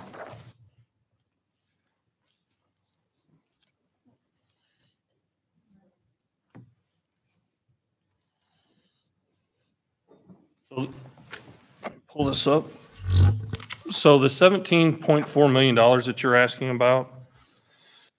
Yes. So that's called salary savings. And the definition for that is estimated money for the gap in time that positions are not filled during the budget. So beginning of last year, we self-assessed ourselves $5.4 million.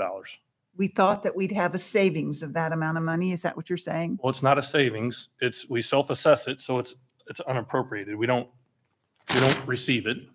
The city never gave us that money. Is that what you're saying? Correct. Okay, go So ahead. then there's an additional 12 million that was assessed as well. By the city? Yes. Okay. So that's unappropriated funds. That means we don't receive those funds. We don't receive the funds. We don't have it in our budget. No, it doesn't come over because it's already assessed. It's unappropriated, which means it doesn't come over to us. So it's held on to by the city. So those funds weren't received. All right. Could we have it tomorrow if we wanted it? Could we just say we want that 17 million? No. Okay. Right. The 5.4, we didn't ask for because we self-assessed ourselves. We knew we'd have this amount of openings. We knew we'd have this amount of openings. So we're not going to pay those openings. So we don't get that funding. That's why we say it's called self-assessed salary savings. If we don't have the officers, we don't pay them, right? Correct. But if we wanted today to hire new officers, we wouldn't be able to use that 17 million to do that, would we? We don't have that 17 million. So we don't receive that.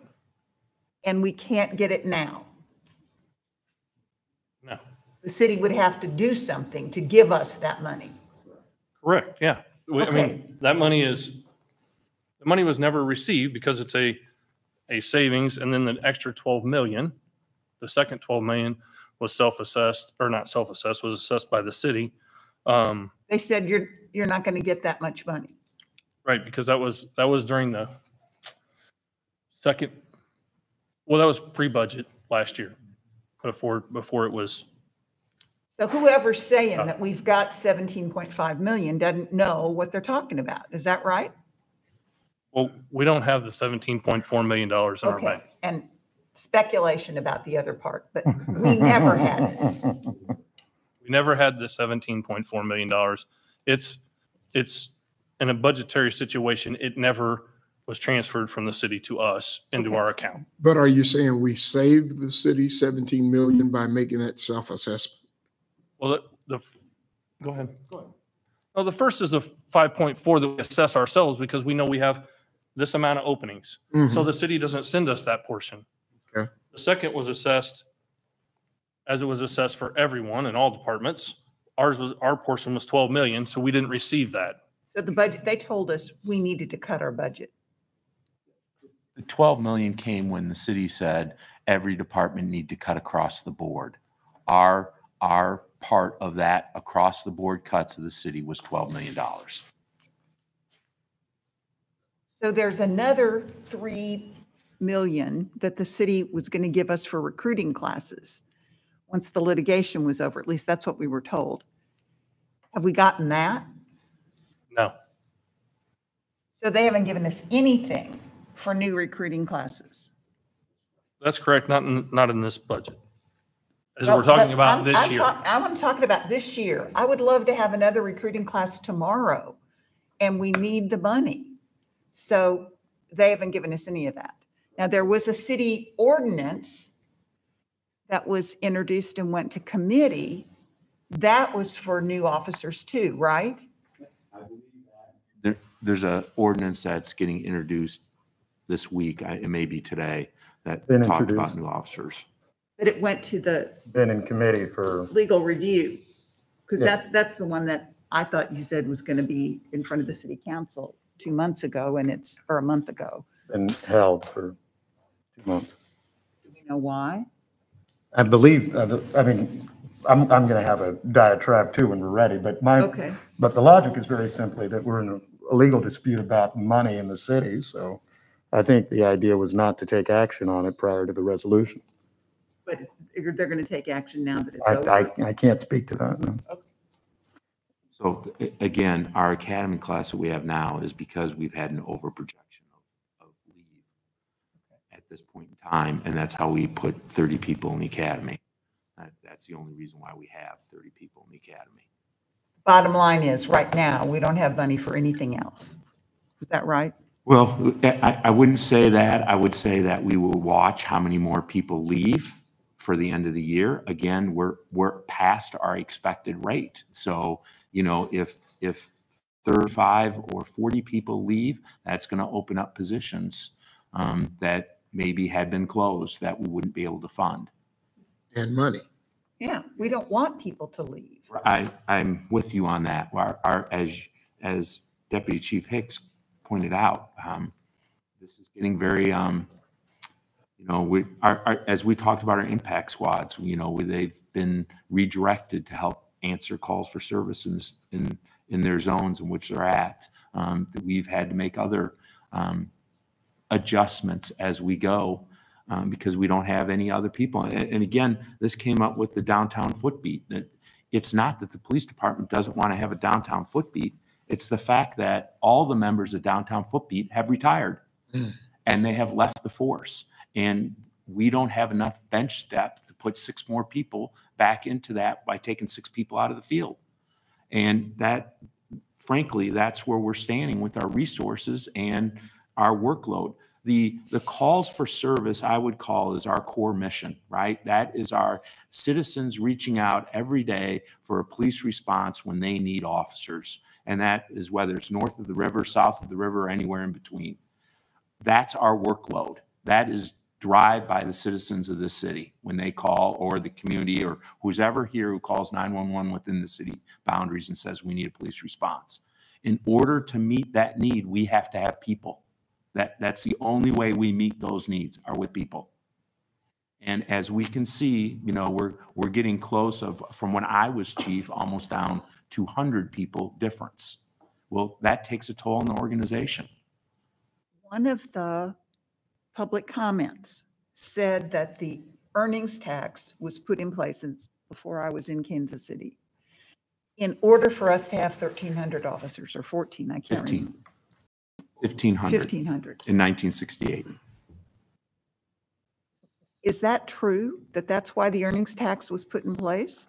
That's the articles I've read from 1968. That's what was in there, yes. So the earnings tax, but we don't have the officers. That's correct. Could you discuss the airport? Can I ask real quick, just because it relates to this line? And I haven't practiced law as long as Commissioner Dean, so my cross-examination is worse. But in today's docket, and this is a concern for me, and maybe there's great confusion because I actually am a simple person, I'm an attorney, but I look at a document that says adopted budget 1,413 officers. It doesn't say adopted budget 1,200 officers at the end of the year. I might ask why, but before you answer that, I will also note we're saying today we don't have enough officers from salaries to help fund even a downtown foot patrol. But we're asking for a transfer. The department asked for a $300,000 transfer today from salaries to legal expenses. So if we were having a problem with enough officers to, here's my take. This is a priorities question fundamentally. And so we can say the city of Kansas City has failed us for the last 60 years since the passage of the earnings tax. I won't take that hit on, I guess, Mayor Bartle or Mayor Davis or Mayor Kemp or whomever was around that since then. But I think there's a very clear question as to what does self-assessed salary savings even mean, excluding the 12 million from the city. We can get to that in a moment. And by the way, as a mayor who had to help craft a budget, we had a lesser reduction for the police department than most any department in Kansas City, with the exception of fire. But why are we assessing a $5.4 million self-assessment on salary savings when we're saying the most challenging thing we have is the number of officers that are out on the streets? Per the ordinance that's before City Council, that's 2 classes, 2 recruiting classes in and of itself. Why are we even doing the self-assessment? Let's start simply. Well, because at the beginning of the budget year, those are positions that are unfilled. They're unfilled. I mean, the question is $5.4 million, though. Why are we so you're saying those are unfilled at the beginning of the year. So if we have $5.4 million extra that was not cut by the city of Kansas City, why don't we use that $5.4 million to hire officers? The $5.4 million never came to the police department, Mayor. It never came here. We can't use money we don't have. So who cut it? So I'm hearing there was and cut's really not the right phrase because we do. Yes, I agree with you. It's not a cut. But are we saying that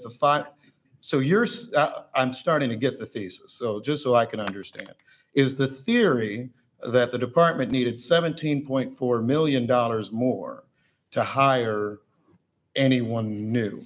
Is that what can I try this? Okay, go ahead. It's difficult for me to understand, to be sure, but the 1,413 officers is a starting point. We knew from the beginning of budget, we'd never get that 1,413. We couldn't even have got those. We couldn't have hired that many people in a short amount of time anyway. Okay, so we came up with a realistic number that we thought we could get at budget time, and it was around 1,350. Okay, and whatever that dollar amount is, that freed up that $5 million. We knew we didn't even have to ask for that $5.4 million in budget talks, so we didn't ask for that.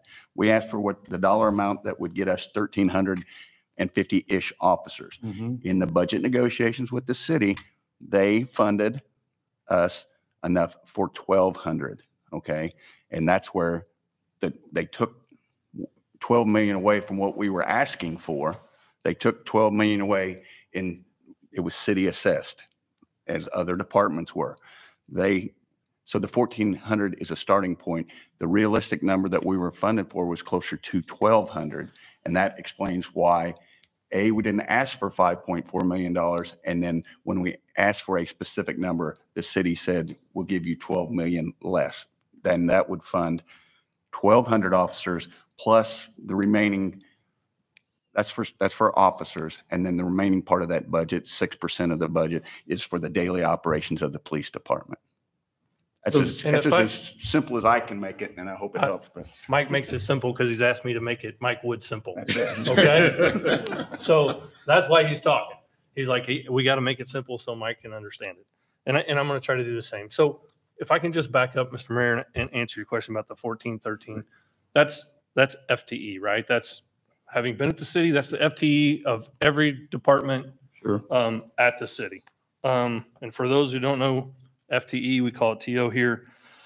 That's full-time equivalent positions. That's what every city department has. Every city department has a number. That number does not change. If it's as I've spoken to many of the different departments at the city, their FTE number doesn't change, but how many employees they have. So each city department has their own salary savings assessment to begin with, just like we do. Our budget doesn't totally separate from any other department that's in the other departments there. So when it says 1413, it's not necessarily meaning, the budget's not meaning that we're funding 1413 when that budget gets passed. What it means is that's how many FTEs we have, but the budget, when it comes in, there's that specific number, whatever that specific number is each year, that will fund this amount of officers. That FTE number won't change whether it's us or it's the Parks Department or it's the Water Department or any other department. So I think that's where that 1413 number gets confusing for a lot of people. It was confusing for a lot of people in the police department. They're like, but it says 1413. Well, it's the way the budget system is set up with all those departments. Can I ask one question related to that, though? Yes, sir. Because the way, and maybe it's just the way I've seen it at City Hall, as I view it, we will give a budget. Let's use a non-police department, Public Works, right? And if they have, and they have a lot of FTEs actually, if the director of Public Works has an interest in, let's say, not buying salt that year and not buying any new trucks, the director of Public Works has ordinance authorization to fill up all of his employee positions. I think that's just the case. And so then it becomes a situation where the director is making some sort of decision as to what he budget values, right? I don't make a decision on how many, except for an ordinance being needed. I don't make a decision on the trucks or the salt or the routes or anything like that. The only decisions we make are initial budget, and then, of course, the number of employees that they're allowed to have.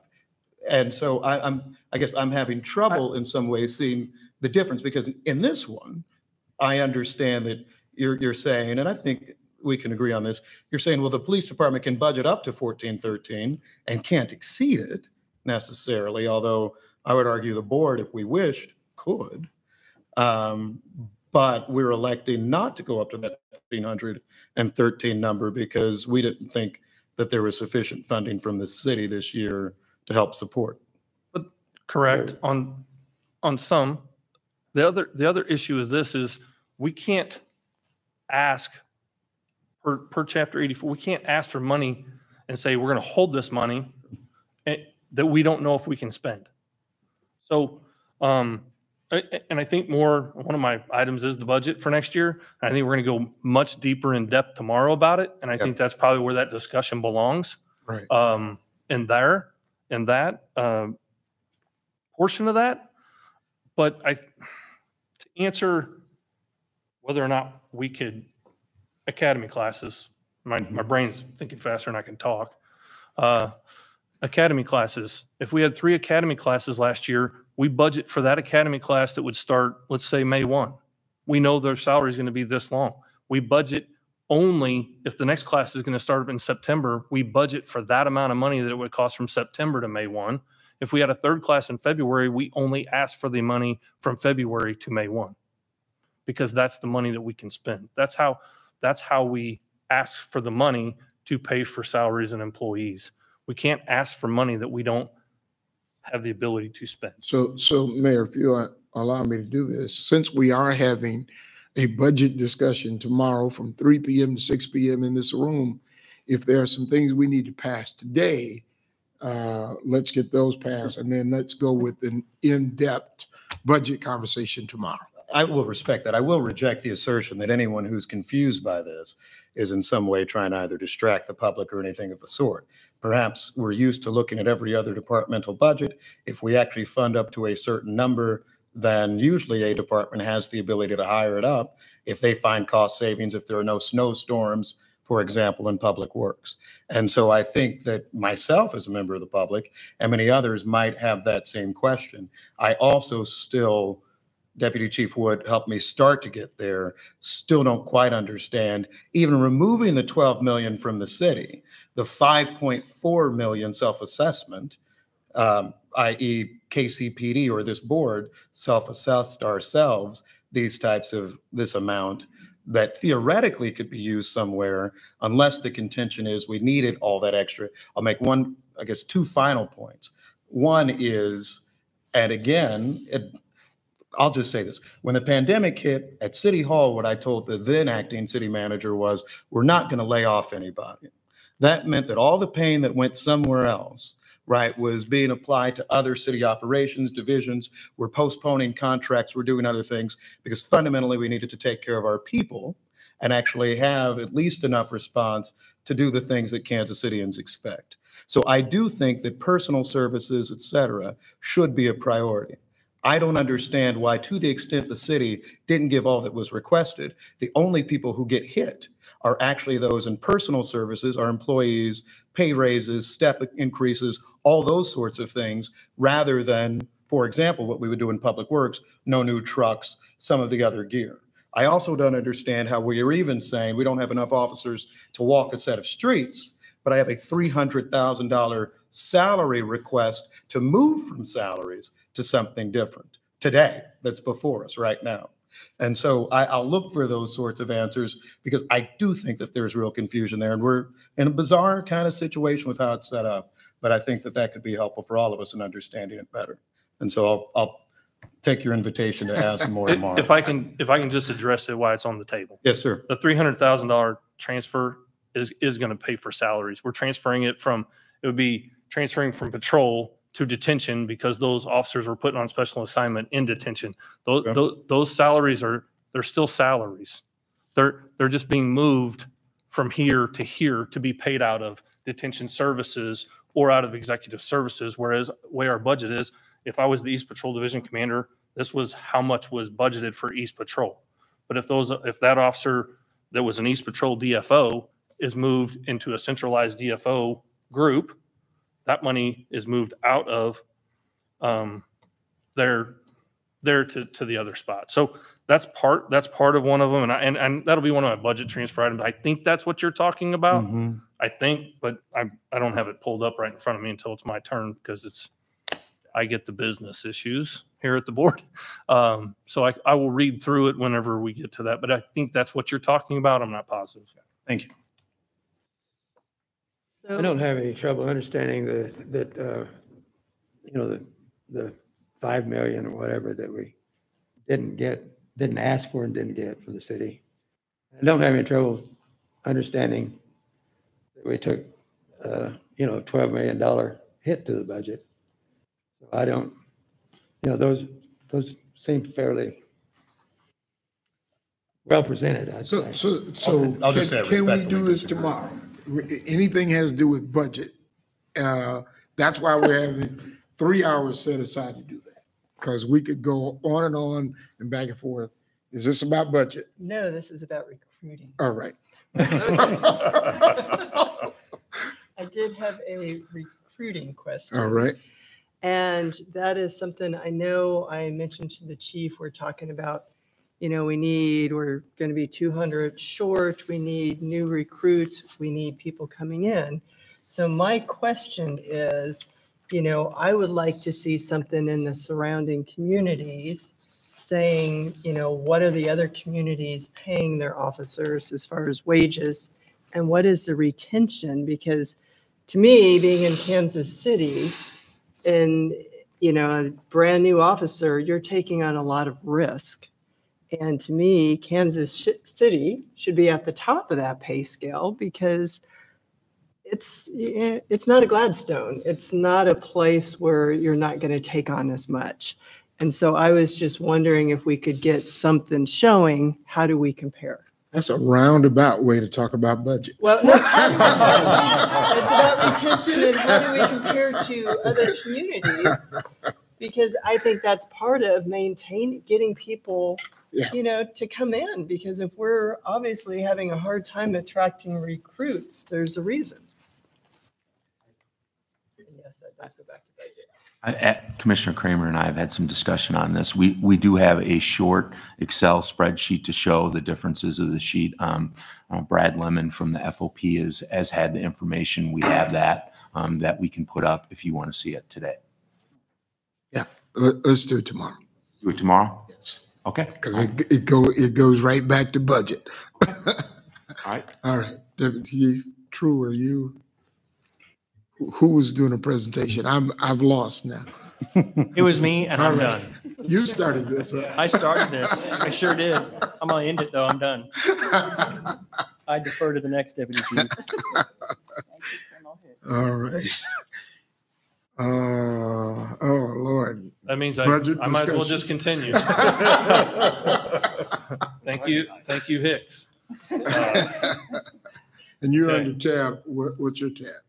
Tab B, and one of these times I'm able to say good morning, but I think I'm the first person that gets to say good afternoon every single time. So, okay.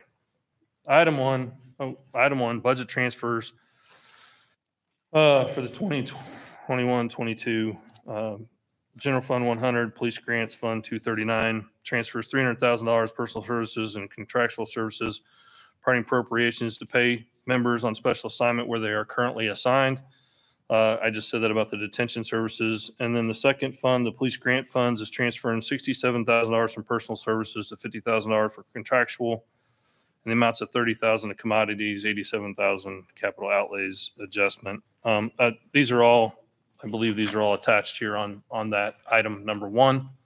And with that, I just would request your approval on those transfers within those accounts. I'm going to have a question for you, and it's the same question. And when I'm over at city council and people just disagree, sometimes they can just vote no, and I'm going to do that too. But if I look at the attachment on the back page, and I thought it was this way, it says personal services, and it notes a $300,000 deduction in personal services, i.e. salaries. Under contractual services, it says chief of police legal fees, $300,000.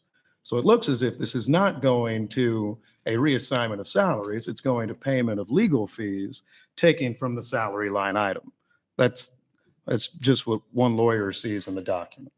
And maybe no one else on the board has an issue with that. I do, when we're noting that we have budgetary issues, we don't have enough people to walk around the streets. Unless I'm reading this wrong too, it says salaries and then it goes to legal fees. And that's just succinctly, unless I read it correctly, what it appears to show me. It'll be contractual, yes, contractual legal fees for salaries. And what it is, and somebody correct me if I'm wrong. Yeah, contractual legal fees for our legal folks that had just left, to pay them until we replace our new council. Is that correct? Okay. I don't understand. I don't either. So we had Jenny and Jamie before in order to assist with our Office of General Counsel until we are fully staffed there. This is an adjustment to pay them contractually to help with the legal issues that happen within the department. So to perhaps assist, is the contention here that they are independent contractors and thus there will be a contractual relationship between the police department and our new attorney for the department? Can you say that again? Can you tell me? That's a good question. I believe what he's talking about is that I'm not enough currently to hold down 2 spots. So in the interim and in the gap between when I came on and Jamie left, we are contractually employing people to help fill in the work I can't get done. So we've got a gap of, right now, we have the Office of General Counsel. I'm filling the position of General Counsel. We have no one in the Associate General Counsel position. So we are contracting to have assistance in filling 2 lawyer positions. Does that help? Subcontracting, basically, as opposed to salaries. We're moving that. We had that before. We're moving the money over there to now pay that whenever we're not paying their salary out of a different area. I That's what get it it. is. I just I heard, apologize. I just heard that we don't have enough money to have 6 officers walking, let's say, downtown foot patrol. I'm saying I have $300,000, and right now I'm either voting to outsource that, taking it from salaries and putting into, and don't get me wrong, lawyers are exceedingly important to, I agree.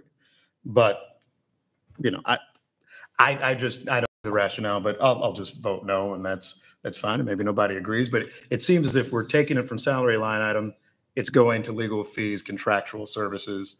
And this is one example. If I took the time, perhaps there'd be several others that might create these very same concerns when we're asking the city, I think, to give more money towards patrol officers is our hope. And we're not putting that same money towards patrol officers. Would the statute allow us to take that 300,000 and pay a patrol officer? I would, sorry, Counselor? I believe so. The money is appropriated. So we have requirements within certain categories that we must present to the city when we request appropriations for the budget, and then that is allocated to us. So I think it still meets that requirement. Thank you. Well, I would certainly recommend, and perhaps holding this after our budget chat could be one way we address the question of certain things that are listed as salaries and personal services going to the world of contractual services, which to me seems to be taking money from our salary line item that could go to officers instead. And because it is a public meeting tomorrow, if we held this and then deemed it necessary to pass it, we still could do that. Yes, sir. So a motion to hold. So moved. Second. All in favor? Aye. All opposed? No. So that is held.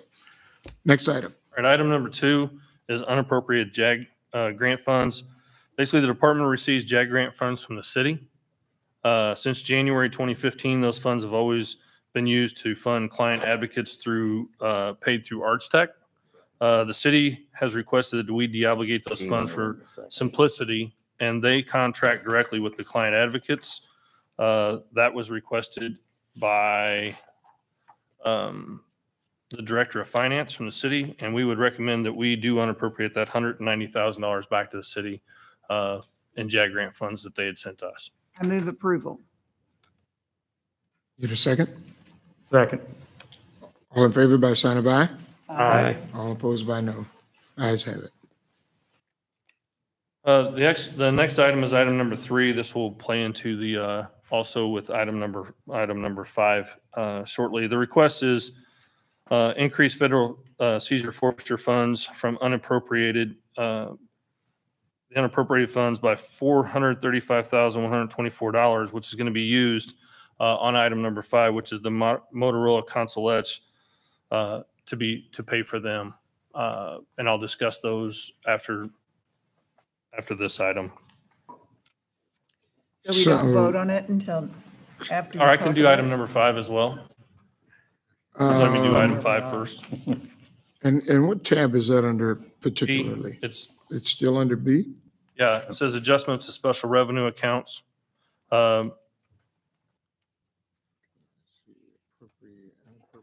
JAG funds. The third item.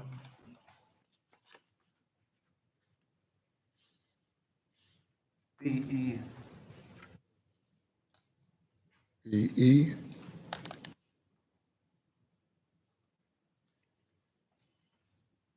You probably don't know this, but we have several different tabs. Like tab B goes A, B, C, D, E. So it's hard for us to find. Sorry. who it is. That's all right. Now, something I was reading under one of these, I think it was the consoles, that there is a Johnson County contract discount of $206,399. Is that in this one? Did I read that? That's what this is. Us appropriating these funds to this account's what's going to pay for those Motorola consolettes and MDCs. Or that's not correct, not MDCs. So, but my question, I kept trying to find the thread as to why there's a particular $206,000 Johnson County contract discount. And it seems that we're partnering with them to get this whole deal for Motorola, but I didn't see anything for Kansas City. So it almost looks like Johnson County is getting a deep discount and Kansas City is footing the bill. I don't know if It looked like that. Yeah, I don't know if I'm the only one that thought that, but I really would like to have some explanation on that. So there's 85. I'm trying to find the page that you're on in the. Let's see. I think I said it's page 21, tab B, section E. I wrote that down. So that's actually ours. I think if this is the correct page. We're paying off of that contract. We are paying off of that contract. That's our discount. So our total is at 435, 120, 124. Okay. We're Right. working off of that. That's what we got. It's a Okay. discount. So That's not what it says, is So it? it's a discount from Johnson County? No, for pairing up with from Johnson Motorola. County, right? From Motorola. Using that contract. Okay. It's a standard form contract that Johnson County has gotten that's done on the bids, and then we benefit from that discounted rate. Yeah, but I want to see what they're paying and what we're paying. We're not paying through Johnson County, are we? We're paying directly. Correct. We're getting that Johnson County discount. We're We're getting the they discount. negotiated a contract, kind of like when we sometimes buy off of a state contract. Right. So they've negotiated a contract and we're allowed to get the same terms that Johnson County's getting. Is that right? Yes. Okay, so we're getting the same discount, whatever it is. Johnson County, we don't know how much they're buying or how much they're doing, but we're getting the same deal. Is that right? Right. There's 83 of these devices that are citywide.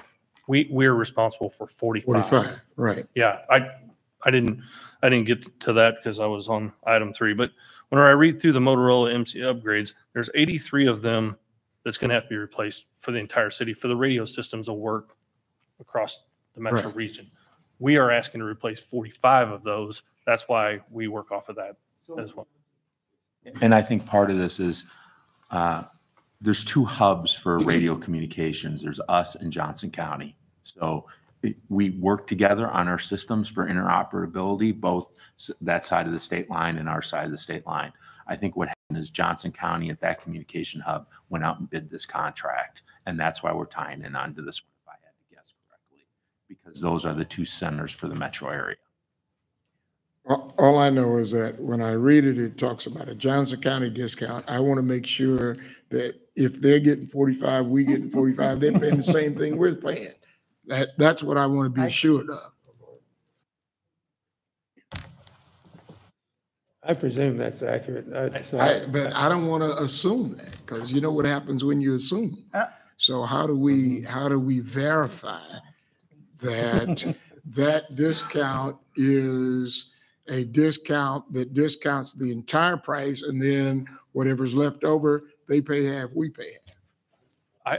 I'll tell you what, if it would be okay, since we held the other item, I can have the answer by tomorrow. We can pass it tomorrow, and I will call them and confirm that we do that. All right. So motion to hold. So moved. Second. All in favor? Aye. All opposed? All right. Thank you. So that was items 5 and 3 and 5. 3. Item 4, I think we're probably going to hold, which is the, I will just request that now. So moved. Second. All in favor by sign of aye. Aye. All opposed by no. Ayes have it. All right.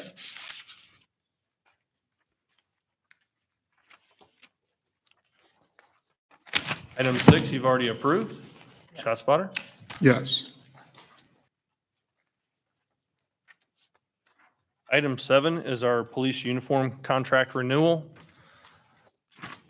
The Board of Police Commissioners awarded Galls a 1-year contract in October of 2020 with the option to renew for 3 additional years. Galls' proposal here includes a 5% increase, which is in the limitations of this contract. The estimated cost of this is $512,302.12 for the next year. All the items that are covered are in that tab or in that item number. And I would request that we approve an additional 1 year on the contract. I move approval. Second. All in favor by sign of aye. Aye. All opposed by no. Ayes have it. My last item is a sub-award revision that involves the Kansas City Metropolitan Crime Commission. They previously awarded KCPD $237,367 as Project Safe Neighborhoods.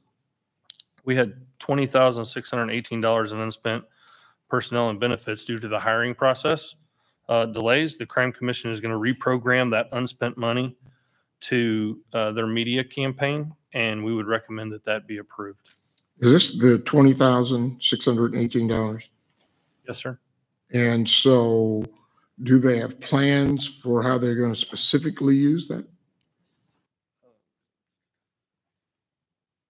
The reprogramming the funding, it says in their media campaign, it's money that we weren't able to spend. Right. So it needs to go back to the Crime Commission for their, that's what they've told us. They're going to reprogram it as a media.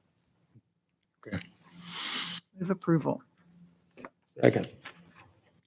All in favor by sign of aye. Aye. All opposed by no. Ayes have it. That's all I have. All Unless right. you have any other questions. See you tomorrow. I will be here.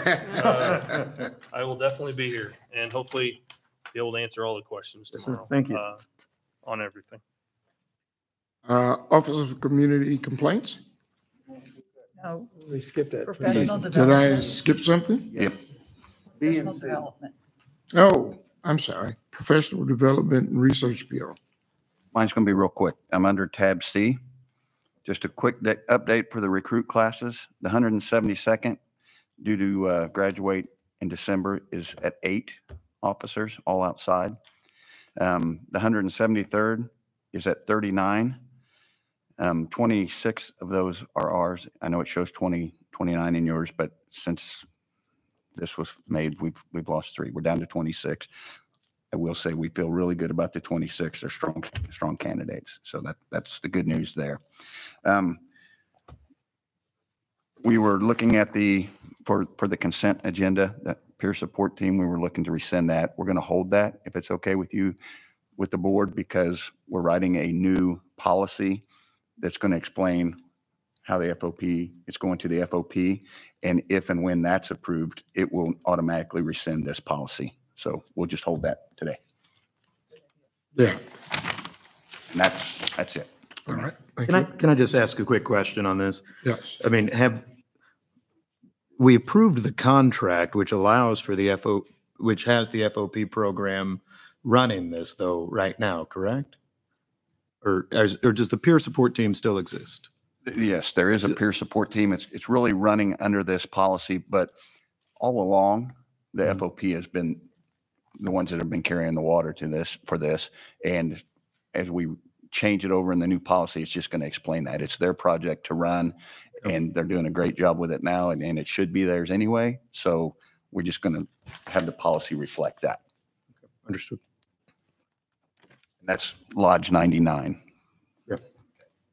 Yeah, because one of the questions I had was if a person is not a member of the FOP, are they still covering them with the peer support? Absolutely. And it's really not even just our department. They go out and help. They were in Independence in that unfortunate incident. That it's metro wide. They do a wonderful job. Great.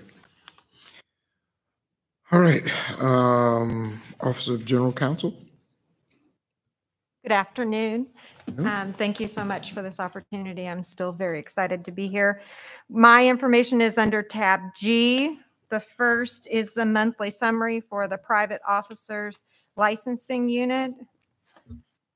The second item is the appeal from the August 19th, 2021 denial of application for an armed private security license based on a prior resignation from 2 law enforcement agencies in regards to an incident. The supporting documentation is included and provided. If you have no questions, we'd submit this for appeal determination. Any questions?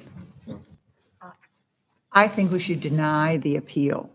So I make that motion. Second. All in favor of denial? Aye. Aye. All opposed? Ayes have it. Appeal is denied. Thank you. That's all I have for today. All right, thank you. Office of Community Complaints update.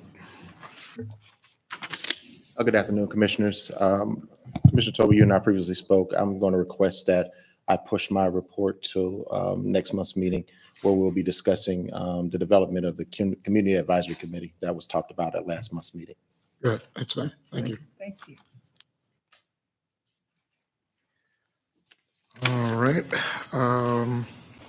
Public comments and Richard, I think it's Palmer or Palman. Richard, are you here? Did you leave? All right. Ms. Cheryl Ferguson.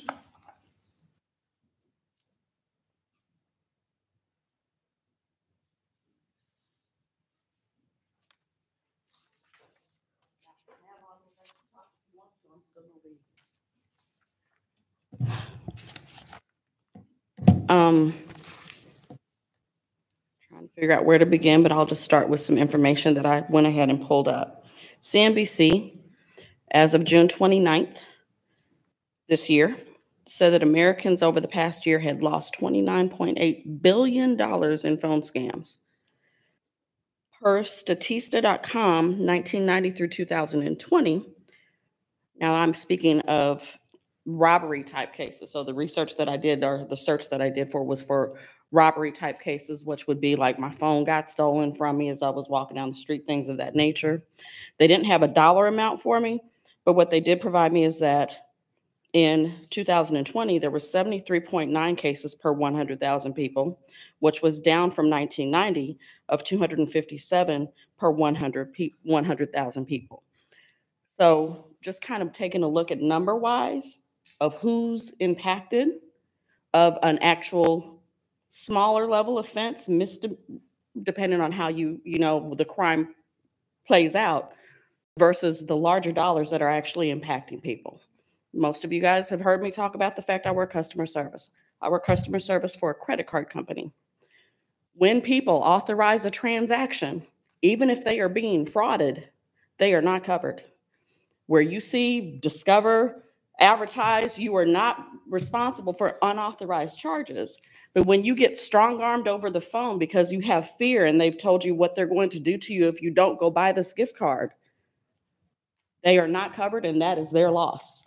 We've seen stories of the news of there's one woman here locally that lost $70,000 in scams of that nature.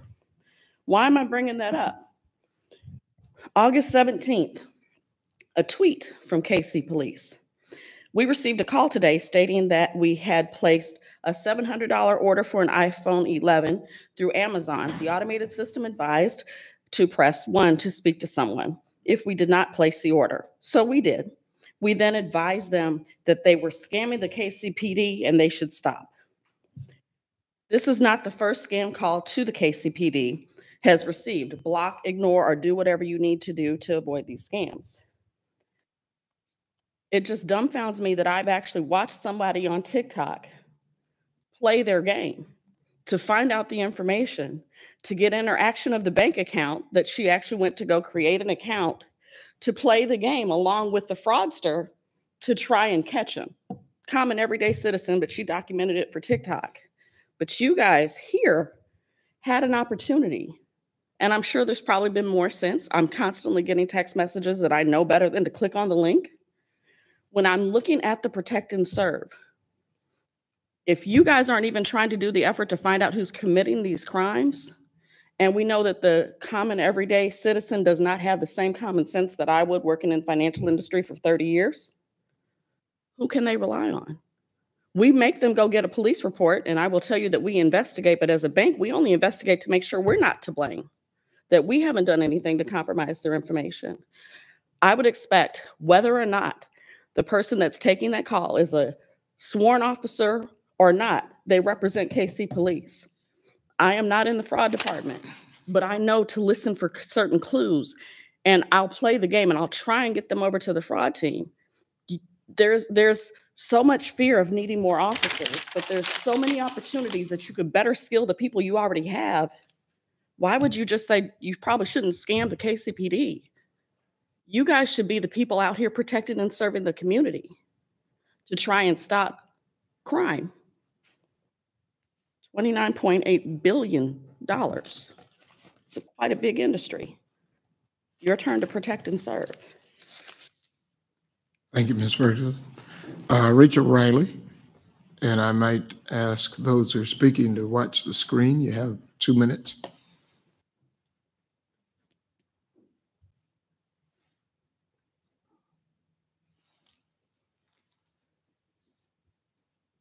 Yes, please, over to the podium.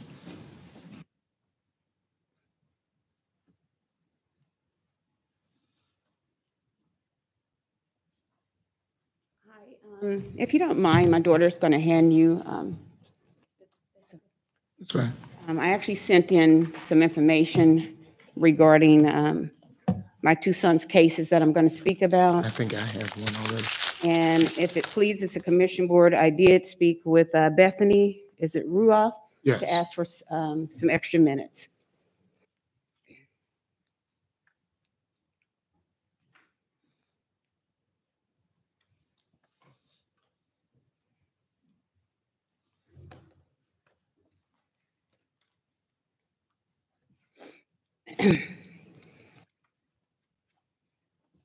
Good morning to the Commissioner Board. Let me take a minute because I'm already emotional here. Thank you for your attention today. My name is Rachel Riley. I am a caring servant and neighborhood leader. My due diligence and willingness to care has allowed me to continue serving the residents and people of my community for the last 19 years, free of charge. Unfortunately, I am also a mother of 2 murdered sons, and I need your support.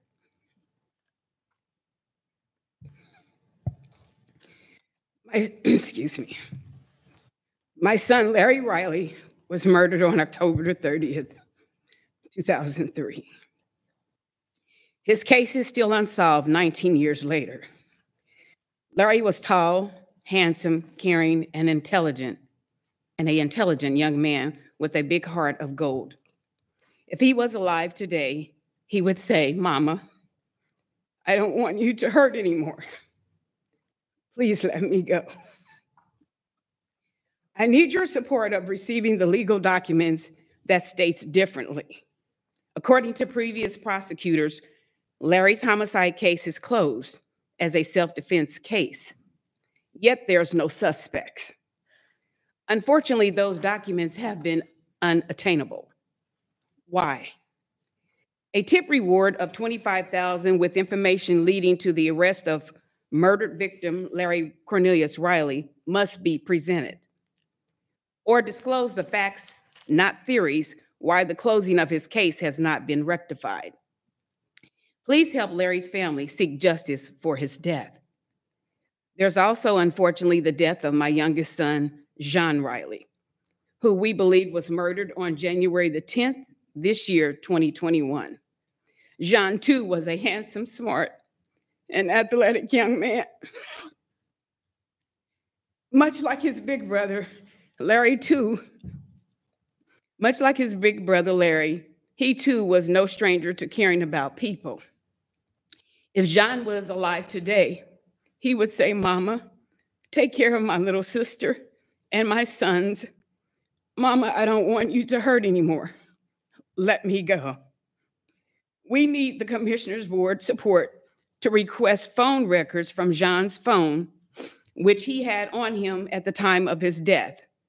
Unfortunately, these records were never reviewed by Kansas City Police Department. These records will give us the peace we need, knowing John's last moments, what may have transpired prior to his death. I requested 3 times from Chief Rick Smith not to let a certain detective by the name of Perry, who was handling John's case. This is due to what we perceived as racist behavior. Chief assured me that Detective Perry would not handle my son's case. I stated that I felt my son would not receive justice. Yet Detective Perry handled my son's case anyway, in spite of my requests. As Detective Perry closed my son's case. Rachel, let me just ask you a quick question, okay? And our condolences to you. I don't want to do anything and say anything here that may jeopardize a case against someone who harmed your sons. And so if we could not talk about the detective and we could not talk about that, and I'd be happy to meet with you. I know any other commissioners would. But in a public meeting, I don't want to jeopardize any future case. Is that all right? That's okay. fine. And so I'll just finish, and if we could just move from that part. Thank you. Out of concern regarding John's case, we spoke with the medical examiner's office. In disbelief, we would be traumatized all over again. To have the Kansas City Police called on you and being removed from the office for asking too many questions regarding your loved one's case is unacceptable. Larry and John believed in God. We ask and we pray that this Commissioners Board help us seek requested records and answers for a more thorough investigation regarding Larry and John's case. I, my family, and community has had faith in the various law enforcement that has had a heart for our community. Larry and John leaves to cherish in their memories their little sister, Shalonda, Larry's nephew, and John's sons, Ethan, which is 15, and Markel, 7, their grandmother, Joyce Riley, with a host of cousins, family, friends, and loved ones. Of course, their mom, me. Please help us ease the pain like many other families that are in mourning due to the loss of their loved ones. We all seek closure.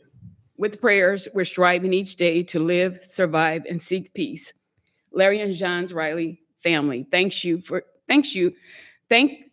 listening and having a listening ear. Again, we're requesting your support in this sensitive matter.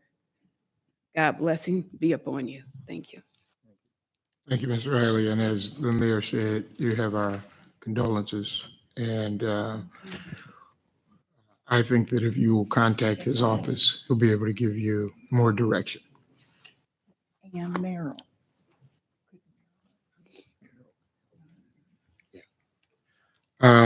Doug Schaefer. Doug still here?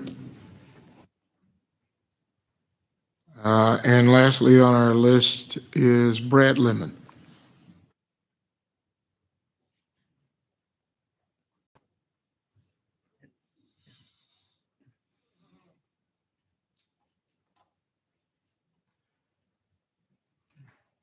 Good afternoon. Tomorrow's board meeting, because it's a business session, I won't get an opportunity to address some things, so I thought I'd better do it today. I provided command with a list of 11 area police departments, all our size or nearly our size, a little bit smaller. Of the 11, we're number 11 in pay in starting.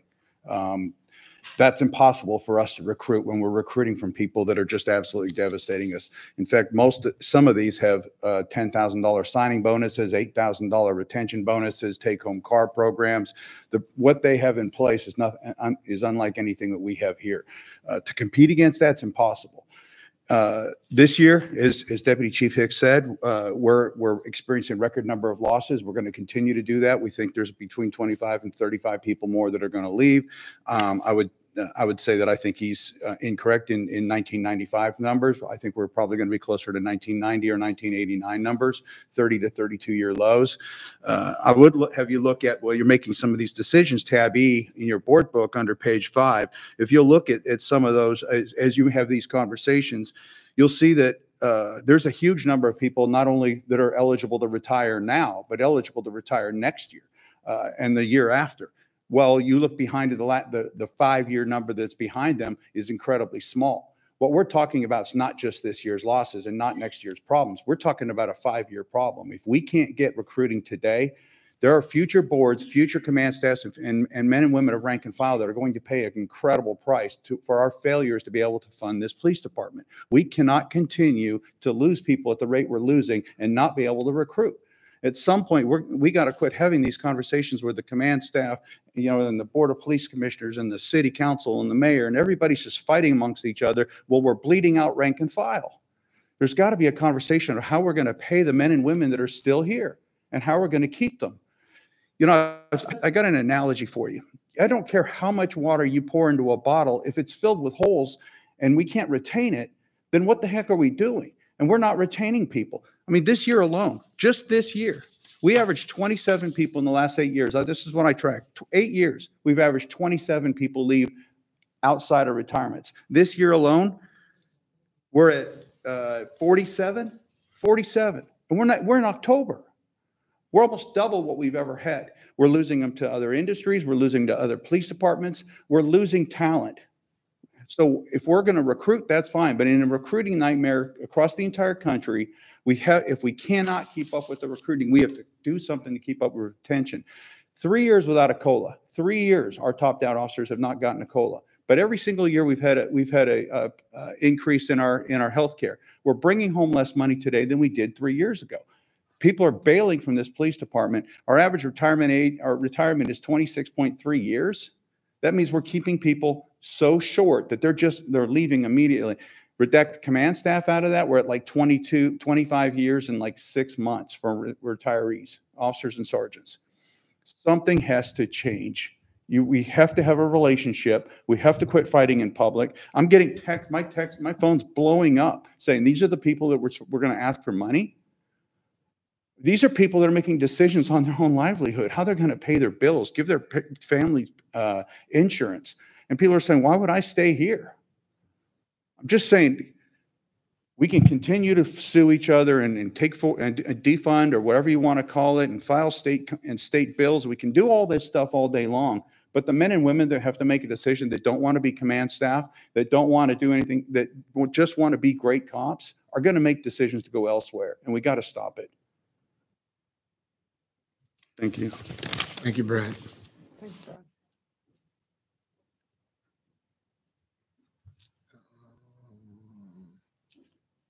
Chief Smith, general discussion from the chief. Well, let's tackle the first one, the airport policing discussion. As you know, for several years, we have tried to maintain a presence at KCI, to have a police presence up there. As we reviewed staffing for our North and Shoal Creek Patrol divisions, our staffing is down 13 officers at Shoal Creek and down 11 at North Zone. It now becomes time to start looking about reallocating our airport officers back into regular patrol duties at our patrol division due to a lack of staff. Obviously, our 2 divisions up north are probably the least staffed. They also cover the most mileage. It also means that when we have the officers up there, it takes them longer to respond to calls.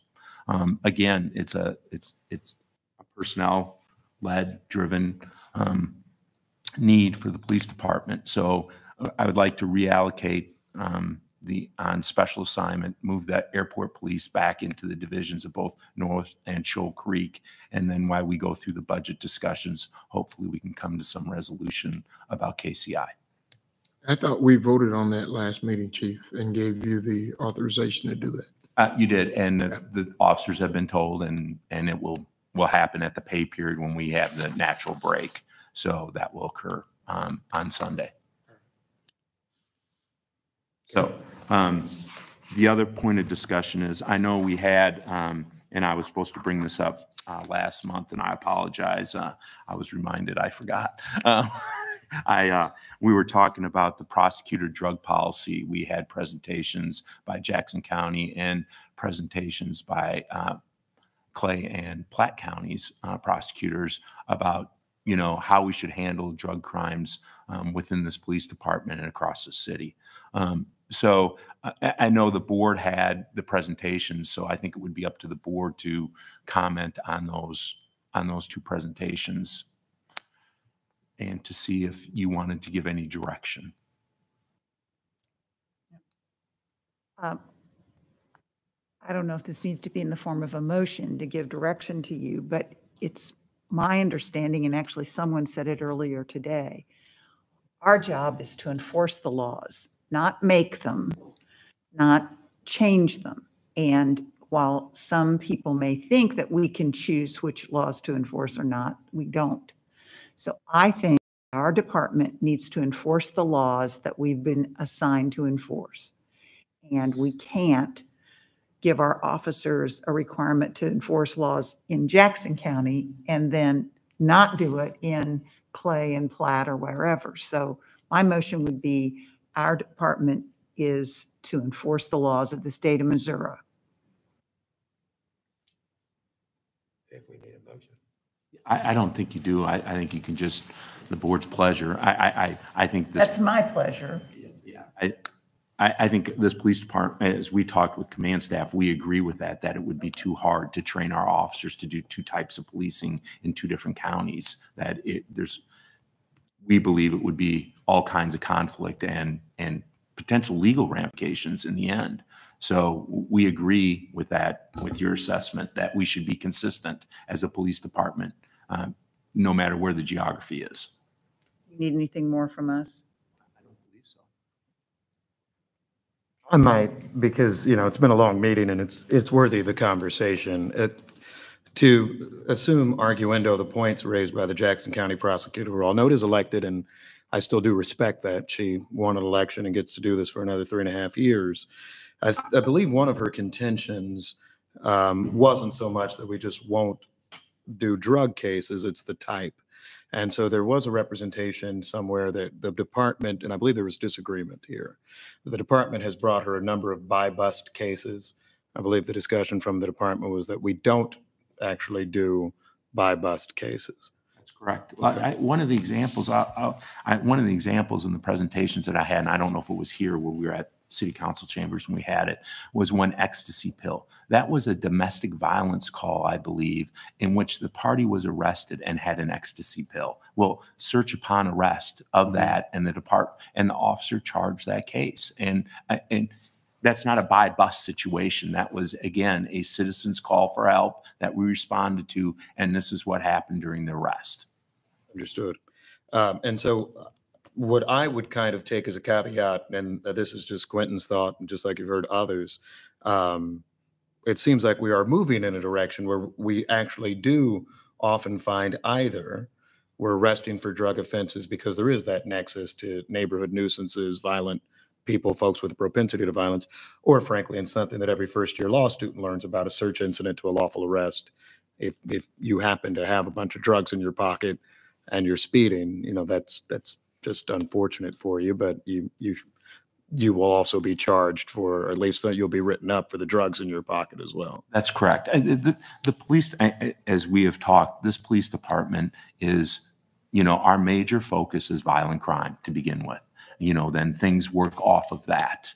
But as you participated in Shoot Review, and you know the effort that we put into what we are trying to pull is the violent crime and trigger pullers in our city to try and stop shootings in the city. Now, there's some things that come off of that, obviously, and narcotics is part of that, and sometimes that's used. But if we think we're going out and officers on a daily basis are going out and looking for, marijuana or other things at low-level offenses, that's not what's going on.